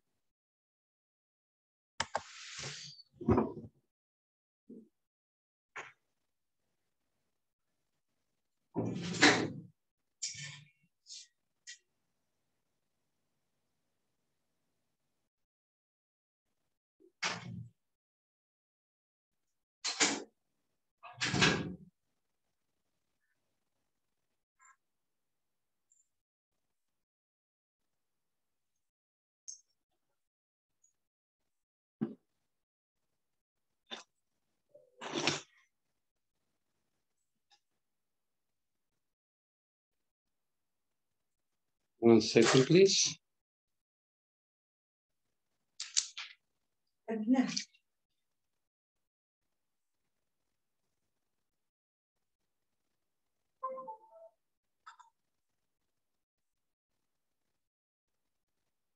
Okay, one second. I'm gonna copy the files into my. Teacher. ¿Sí? Te escucho. Fíjese que yo no puedo ingresar a la plataforma de las tareas. Desde ayer en la noche estoy tratando de ingresar y me dice que tengo que iniciar sesión y que puedo ingresar solamente por invitación, pero así con la invitación que envían siempre trato de ingresar y no puedo. No sé ahí cómo podría ayudarme. Ok, ya le voy a ayudar, permítame. Bueno, gracias. Sí. Ya le voy. Permítame un segundo.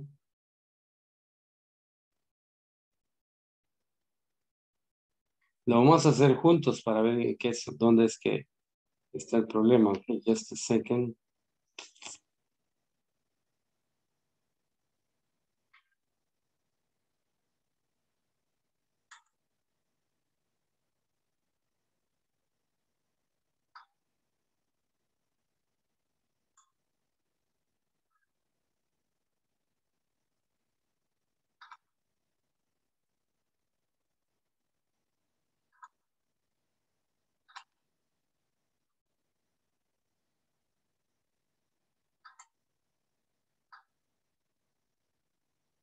Second.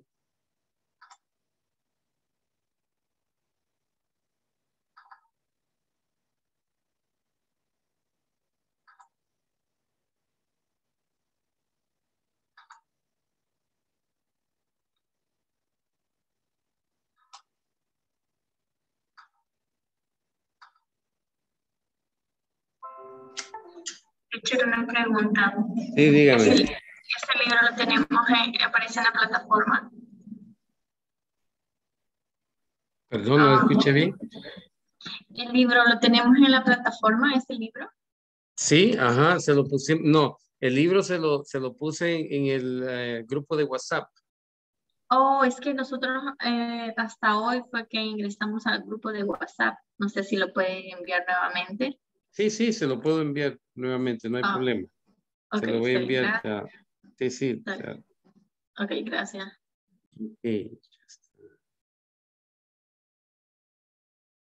Un segundo, voy a abrir el libro.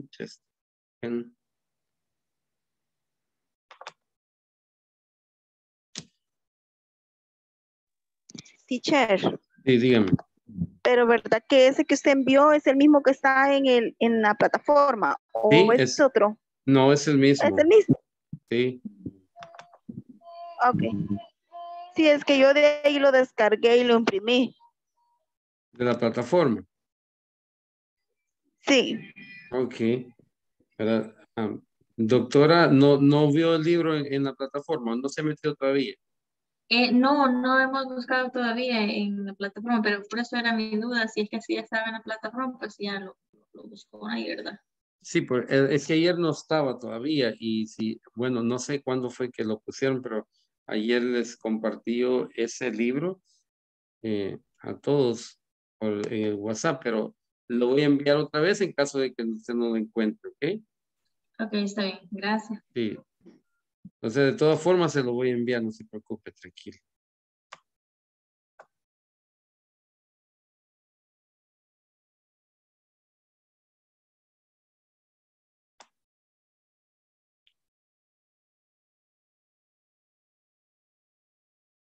Okay.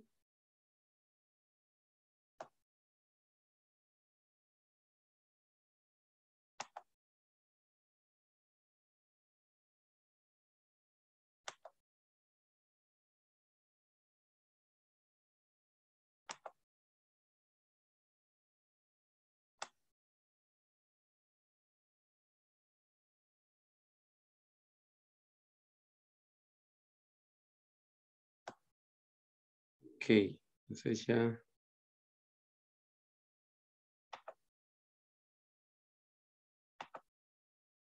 Que les voy a compartir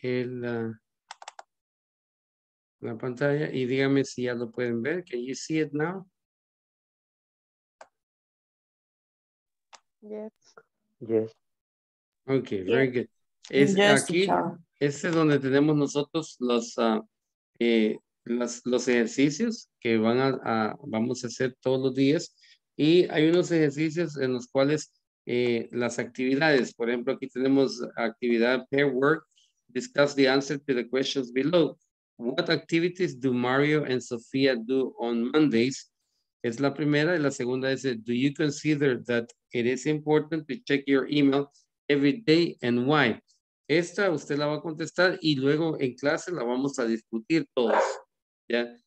Vamos a discutir su respuesta y la vamos a comparar con otras y vamos a ver por qué es que difiere una respuesta de otra. Posiblemente alguien no verifique los emails todos los días y no tiene nada que ver con los emails.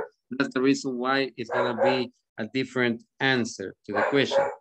Y lo que estamos viendo ahorita, el vocabulario y time expressions, simple present, tiene que ver con esto. Por ejemplo, ayer estuvimos leyendo este diálogo, fue el primer diálogo. Listen to the teacher, read the conversation. La leí yo primero y luego practicamos, unos de ustedes practicaron la pronunciación de esto. Ya cuando usted lee esto, ¿cuál es el objetivo? De que usted vaya leyendo y vaya reconociendo lo que nosotros le explicamos en clase.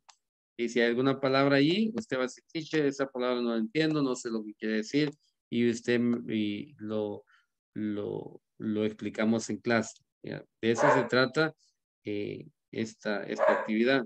Por eso es que les digo que es importante que cada uno lea el libro y que tenga el libro para que lo pueda utilizar de buena forma. Ok, déjeme ver.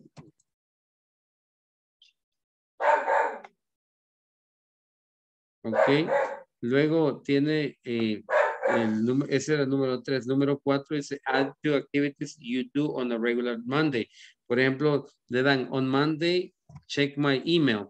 Antes de la clase estuve preguntando yo cuáles son las actividades que usted hacía en el trabajo. Y si, por ejemplo, en el libro le da muchas actividades donde usted puede ver qué actividad le aplica a usted. Por ejemplo, si usted verifica los emails, Michelle Oviedo diría, I check my emails every morning. Yes. O no, I type a letter. En el caso de que sea una secretaria, diría, I type a letter every morning at 8 o'clock. O I write reports. I write a report every other day.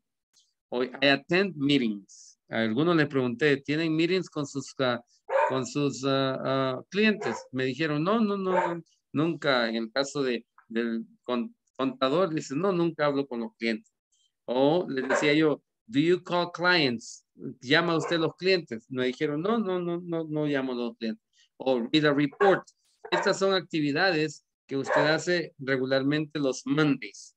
Visit clients, en caso de que usted sea un salesman, usted va a visitar clients. O en el caso de que usted sea manager, you organize meetings. Usted organiza las reuniones. ¿Ya? De eso se trataba esa actividad, la número 4. Y luego la número 5, actividad número 5, es esta. ¿Ya? Dice, complete the sentences below with one activity from the box. Entonces, aquí usted aplica las actividades que usted aprendió aquí arriba. Dice, complete the sentences. Entonces, I call clients every day. I use the company's phone. Entonces, ¿cómo es que llama a los clientes? Usted usa la company's phone. En el caso de que usted tenga secretaria, dice, our secretary, ¿qué sería en este caso? ¿Con qué lo llenaríamos aquí, José Ezequiel?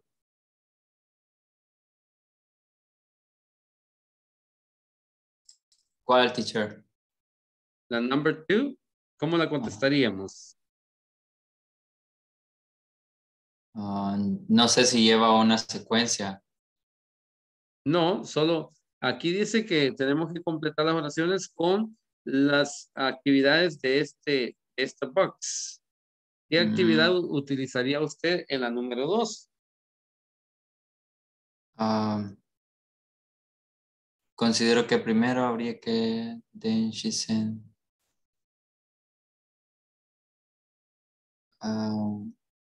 write a report. Yeah, sería our secretary writes a report, then she sends them via email, yeah, or write reports. Sería en plural, ¿verdad? Our secretary write reports, then she sends them, porque es plural, via email. Very good. Very good. Y Esmeralda, number 3, ¿cómo la contestaría usted?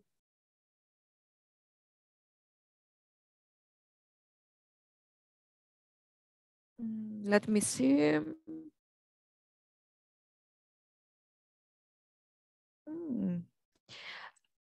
I check my email twice a day. Okay, I check my email twice a day. I use my laptop computer. Entonces, eso, number one, ¿verdad? Usar number one. Very good. Michelle, number 4, ¿cómo la completaría usted? I have to attend a meeting.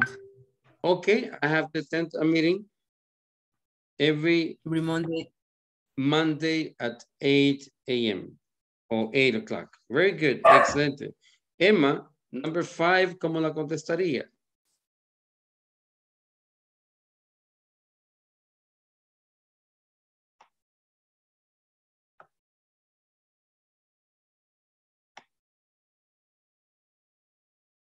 Emma.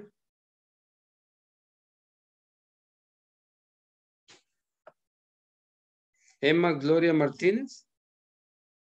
Celia organizes the meetings take place in the auditorium. Celia, ajá.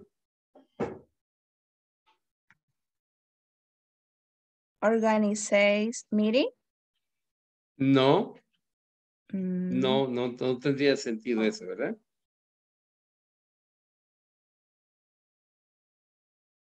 Dice, the meeting take place in the auditorium. The meetings take place in the auditorium. Entonces, ¿qué hace Celia?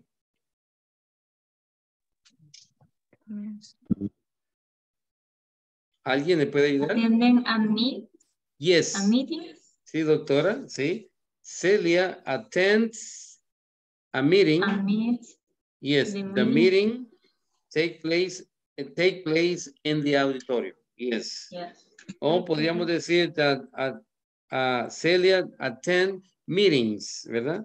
The meetings take place in the auditorium. Very good, excelente. Okay. And number 6, ¿cómo lo haría Mevi?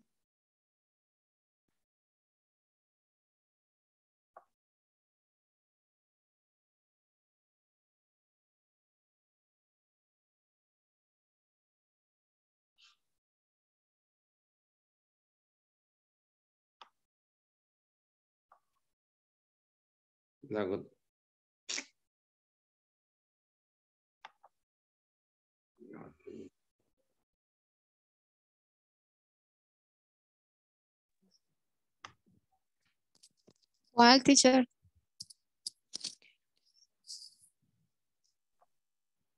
¿Sí? Hello? La sit. Ajá. 6, yes.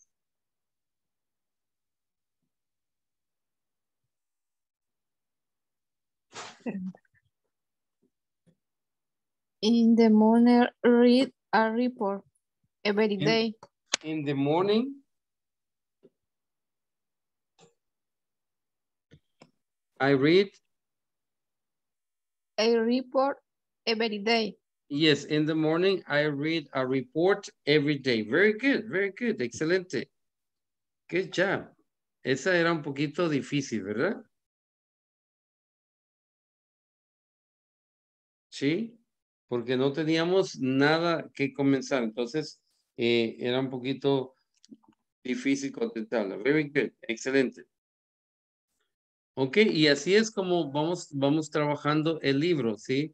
Y al final tiene un assessment, un self-assessment, donde usted dice, now I can describe regular activities in the workplace. En el caso de ella, que hizo la número 6, ya ella puede decir, now I can describe regular activities in the workplace, porque lo hizo de nada, o sea, desde cero. Eso quiere decir que ella puede describir eso y lo puede hacer independently, with occasional help, only with help. Entonces, only with help sería solamente cuando me ayudan, ¿verdad?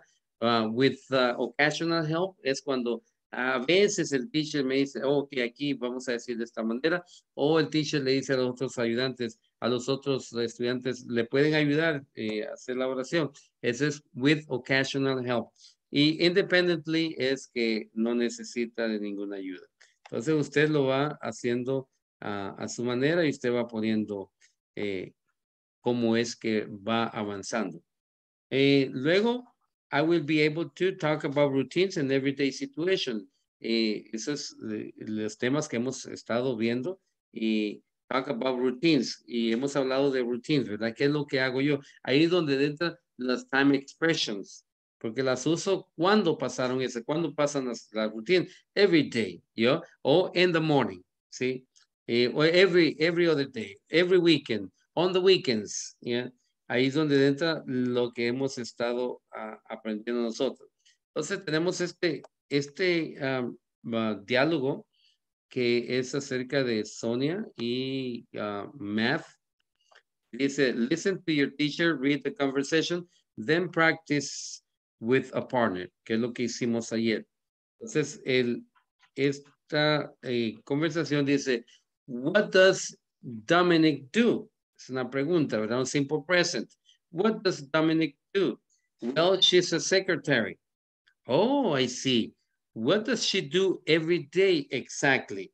Está pidiendo una descripción de lo que ella hace exactamente. Oh, I see your point. Oh, I see your point. Well, she types reports and sends emails every day.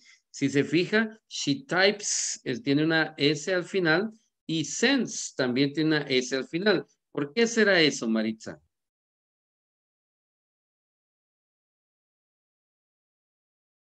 Maritza Hernández de Sánchez. Ahorita solo lo estoy pensando bien. Oh, ok. ¿Por qué se le pone una S al verbo? Porque está hablando de, o sea, es envía o sends, que es enviar, ¿verdad? Send es Sí. enviar. Es envía, es que dice, types, ¿qué es? Teacher, perdón. Escribir a máquina. Digitar. Él envía emails every day. Diría yo, ay, espérame. Sí, la pregunta es, ¿por qué le ponemos S al final del verbo? Esa sería la pregunta. Y la respuesta sería porque, yes. Porque todos los verbos en tercera persona se le agrega S. Porque she es una tercera persona, la razón por la cual sí, por eso se le agrega la S. Entonces, por eso dice, oh, I see your point. Well, she types reports and sends emails every day. She's a hardworking woman. Absolutely. Does she arrive early? ¿Llega ella temprano? Yeah, she is the first person to arrive in the office. ¿Ya? Entonces, ella es como todos ustedes, ¿verdad? Que llegan temprano al trabajo. ¿Ya? ¿Ok? ¿Alguna pregunta de la pronunciación de alguna de estas palabras? ¿No? Entonces vamos a escuchar Michelle Oviedo y Esmeralda del Carmen. Michelle va a ser Sonia y Esmeralda va a ser Math. Ok.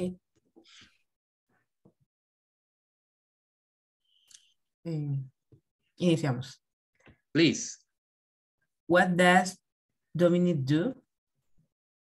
Well, she's a secretary.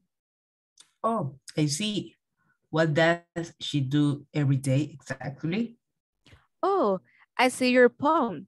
Well, she types report and sends email every day. She's an hardworking woman. Absolutely. Does she arrive early? Arrive, Yeah. yes. Yeah, she is the first person to arrive in the office. Okay, she's the first person to arrive in the office. Very good, excellent. Thank you very much. Emma Gloria Martinez and Wendy Alvarado, please. Doctora Wendy. Okay, ¿empiezo? What? Sonia o Matt? Sonia. Okay. Sonia. What does Dominic do? Well, she's a secretary. Oh, I see. What does she do every day exactly? Oh, I see your point. Well, she types reports and sends email every day. She's a hard work woman. Absolutely, absolutely. Does she arrive early? Yeah, she is the first person to arrive in the office. Okay. Very good. Excellent. Good job. Good job. Very good. Good job. Good job. Vamos trabajando. Very good. Excelente. Buen trabajo a todos los que están participando. Y los que no, vamos a buscar un espacio donde podamos participar todos, ¿ok? Y voy a pasar lista la última vez y me contestan por favor, ¿ok? Para no ponerles una falla. Just a second.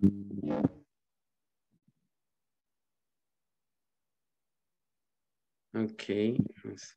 Y hoy se va a quedar Alison Guadalupe, ¿verdad?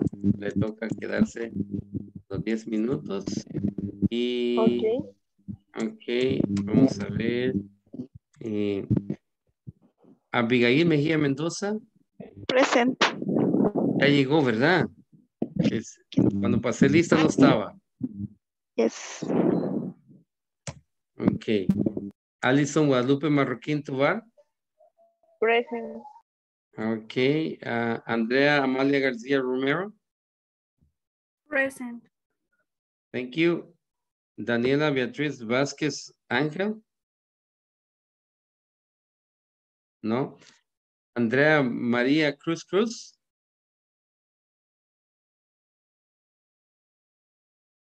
Se nos fue. Ok. Le va a tocar, le va a quedar falla. Primero estaba ahí, pero ahorita no me contestó. Ok, lo siento. Esmeralda del Carmen Ayala Beltrán. Present, teacher. Thank you. Gabriela Beatriz Moreno Ventura. Present. Thank you. Jonathan Alexis Alfaro Beltrán. Present. José, thank you. José Ezequiel Guzmán. I'm here, teacher. Thank you. Kenia Elizabeth Rodriguez Zelaya. Present, teacher. Thank you. Lady Xiomara Chicas Hernández. Present. Thank you. Maritza Yanira Hernández de Sánchez. Here, teacher. Thank you. Maybe Marva Rodriguez Andrade. Present. Thank you. Paola Stephanie Mejía Hernández. Present. Thank you. Rafael Gerardo Magaña Barahona. Rebecca Guadalupe Aguillón Mendoza. Present. Thank you. Roxana Lisette Vega Campus. Present. Thank you. Sofía Stephanie Portillo Cabrera. Present. Thank you. Stephanie Michelle Oviedo Martínez. Present. No estaba la primera vez, ¿verdad? Cuando pasé nota. Sí, sí estaba, solo que creo que no me escuchó. Venía manejando, pero sí le dije que sí estaba. Oh, ok, ok. Wendy Selenia Alvarado Méndez. Presente. No estaba cuando tomé nota al principio, ¿verdad? Sí.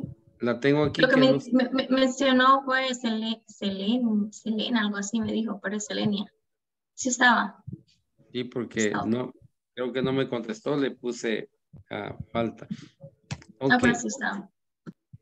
Emma Gloria Martínez Amaya. Present. Thank you. Raquel Beatriz Segura Alas. Present. No estaba cuando pasé nota al principio. No, no, teacher. Estaba conectando, estaba iniciándome. Ok. Ok. Stephanie Raquel Díaz Gómez. No, ok. Ana Silvia Hernández Aquino. Present, teacher. Very good. Okay. Teacher. ¿Sí? En mi caso, no me ha asignado para los 10 minutos extras. No sé si más adelante me va a dar la audiencia. Sí, porque es como Creo que la tenemos de oyente, ¿verdad? Es que eso es lo que yo quiero saber porque a mí me dieron el correo que estaba ya en el grupo y que no sé qué. Entonces, si no hablo con los de Inglés Corporativo, pues. Silvia, ok. No se preocupe, yo voy a investigar eso por usted, Silvia. Silvia Ok. Hernández. Hernández. Sí, no se preocupe, yo investigo eso para usted y yo le hago saber mañana, ¿ok? Porque si en caso estuviera como oyente, de nada sirve estar haciendo las tareas y todo eso, porque al final Oh, no ¿cómo lo no? tomaría. ¿Cómo ¿De no? seguro? No, ¿cómo Vaya. no? No, sí sabes. Bueno, Acuérdese que su objetivo es aprender inglés y claro, eso claro. es lo que vale más. O sea, el papel no. Y si usted manda un Ok, papel y el papel no va a hablar el inglés, sino que es usted la que va a hablar. ok, Las tareas le gracias. va a ayudar para todo eso, sí. Sí, no, tranquila. Bueno, Pero sí, gracias. vamos a hablar, a ver qué solucionamos, ¿ok? Ok, gracias. Tranquila, no se preocupe. All right, entonces, hasta ahí llegamos. Ya son las 10:02, ya les robé 2 minutos. I see you tomorrow. Mañana vamos a ver otro tema. Asegúrense de hacer los ejercicios del libro. Si tienen alguna pregunta, el día de mañana me la hacen acerca de los ejercicios del libro. Y la plataforma, ya saben que hay que irla trabajando, ¿ya? Si tiene algún problema, nomás dígame, teacher, este ejercicio no lo entiendo y yo le ayudo en eso, ¿ok? No se preocupe. All right. Si no hay ninguna pregunta, I see you tomorrow. It was a wonderful time. See you Gracias por tomorrow. el Take tiempo. care. Have a good night. See you And, tomorrow. Thank see you. you tomorrow. Good night. Ok. Solo se va a Night. quedar Good uno, ¿verdad? night. Ok. No la clase.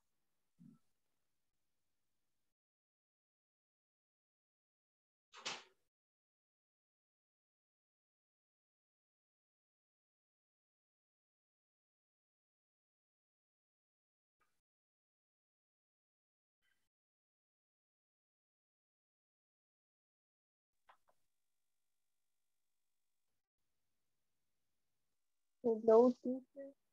Sí, Paola, Stephanie, dígame. Yo solo le quería decir de que, bueno, si en caso alguien más necesita como la consulta y eso, le puedo dar como mi lugar para que pueda tener la sesión one on one. One to one. Yes. ¿Cuándo le toca a usted, Paola? En la tercera semana. Déjeme ver bien. Stephanie.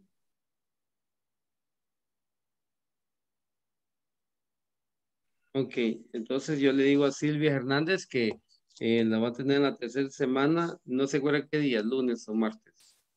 Ahorita les reviso, permítanme. Ok. Jueves de la tercera vez. Jueves, ok. Ok, gracias. Yo le indico a Silvia que está abierto ese espacio. Ok. Ok, Thank you very much, Paola. Have a bye. good night. Ok, Bye. thank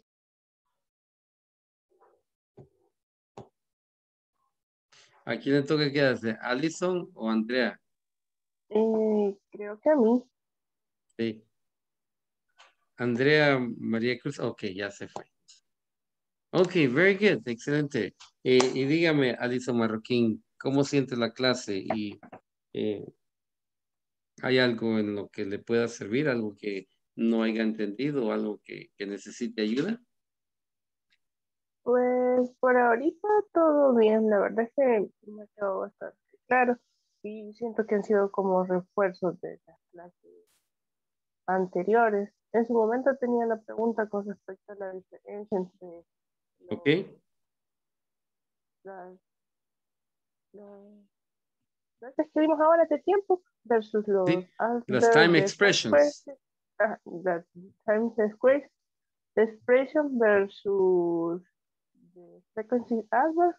pero no sé quién de mis compañeros preguntó, así que no sé. Sí, ajá, pero por eso le dije yo gracias, le di la gracia a él, porque a veces ese tipo de preguntas, a veces tienen vergüenza a unos no preguntarla, porque dicen, ah, van a decir que no entiendo o algo, ¿no? Y no, hay otra persona que está esperando esas respuestas. Y por eso le di las gracias a él por haber hecho esa pregunta, porque me dio la pausa para poder explicar que de las time expression y adverbs of frequency. Yeah. Que los usamos Sí, como time expression. Sí, de los adverbs of frequency se utilizan como time expression, pero los time expression no se utilizan como frequency adverbs. Exacto, sí, sí, también así se puede decir. Los time expression no se pueden usar como adverbs of frequency. Yeah. Sí, eso son. Y se enseñan porque van a haber unas oraciones que va a haber los adverbs of frequency usados como time expressions. Yeah, always, yeah. I always answer the phones or I always send emails on Mondays. ¿Sí? Eso está diciendo que siempre envía los correos electrónicos el lunes. ¿Sí? Es una time Lo único adverb. que son como más específicos, ¿verdad? Sí, sí, sí.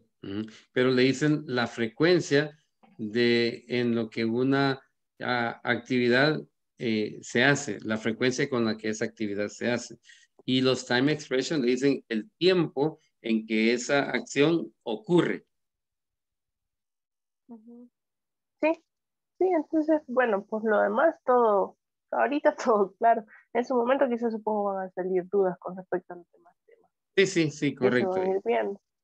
Y me alegro que estemos muy bien porque es bueno sentirse de esa forma para que todos tengan la motivación de seguir adelante en el curso, porque este curso es bien extenso y enseña bastante. No sé si tuvo tiempo de ver el libro, el manual. No, todavía no he tenido tiempo. Y ayer salí súper tarde y hoy Sí. bien temprano, entonces todavía. Quizás Me el fin de imagino. semana sí me va a tomar como más tiempo para revisarlo. Sí, le aconsejo que lo vea. Yo ya lo leí y es una es como una Biblia de información que ahí tiene. No es como los otros manuales que son bien como limitados. Este manual es bien extenso y es para el extremo, pues para el que quiera en realidad sí llenarse, empaparse del inglés. Y hay mucho vocabulario, hay demasiada información, hay bastante de dónde aprender. Si usted está acostumbrada a aprender, que se queda a veces como con sed, ¿no? Este tema muy poquito dieron. Ese libro es para usted. Y Sí, luego quizás también voy a tomar la Ujú. recomendación de alguien que dijo que lo había impreso, más que todo para hacer los ejercicios, que creo que es bastante útil. ¿Le recomendaron? Sí, alguien dijo que ya lo había impreso, entonces me pareció muy buena idea también. Sí, cuando la abogada preguntó dónde estaba el manual, yo le dije, sí, esa persona dijo que lo había bajado de la plataforma y lo había impreso, sí. Y créame, cuando lo lea, va a decir, oh, el teacher tenía razón. Yes, yeah. Ok, entonces me alegro mucho que le esté gustando la clase, que sea como un repaso para usted y que esté entendiendo todo lo demás. Y don't hesitate if you have any questions during the class. During the class, si tiene alguna pregunta, no levante la mano y estamos para servirle, ¿ok? Ok, perfecto, muchísimas gracias. Ok, Alison, gracias por haberse quedado y pase buenas noches. And I see you tomorrow. Have a good night. Bye, good night. Okay, bye.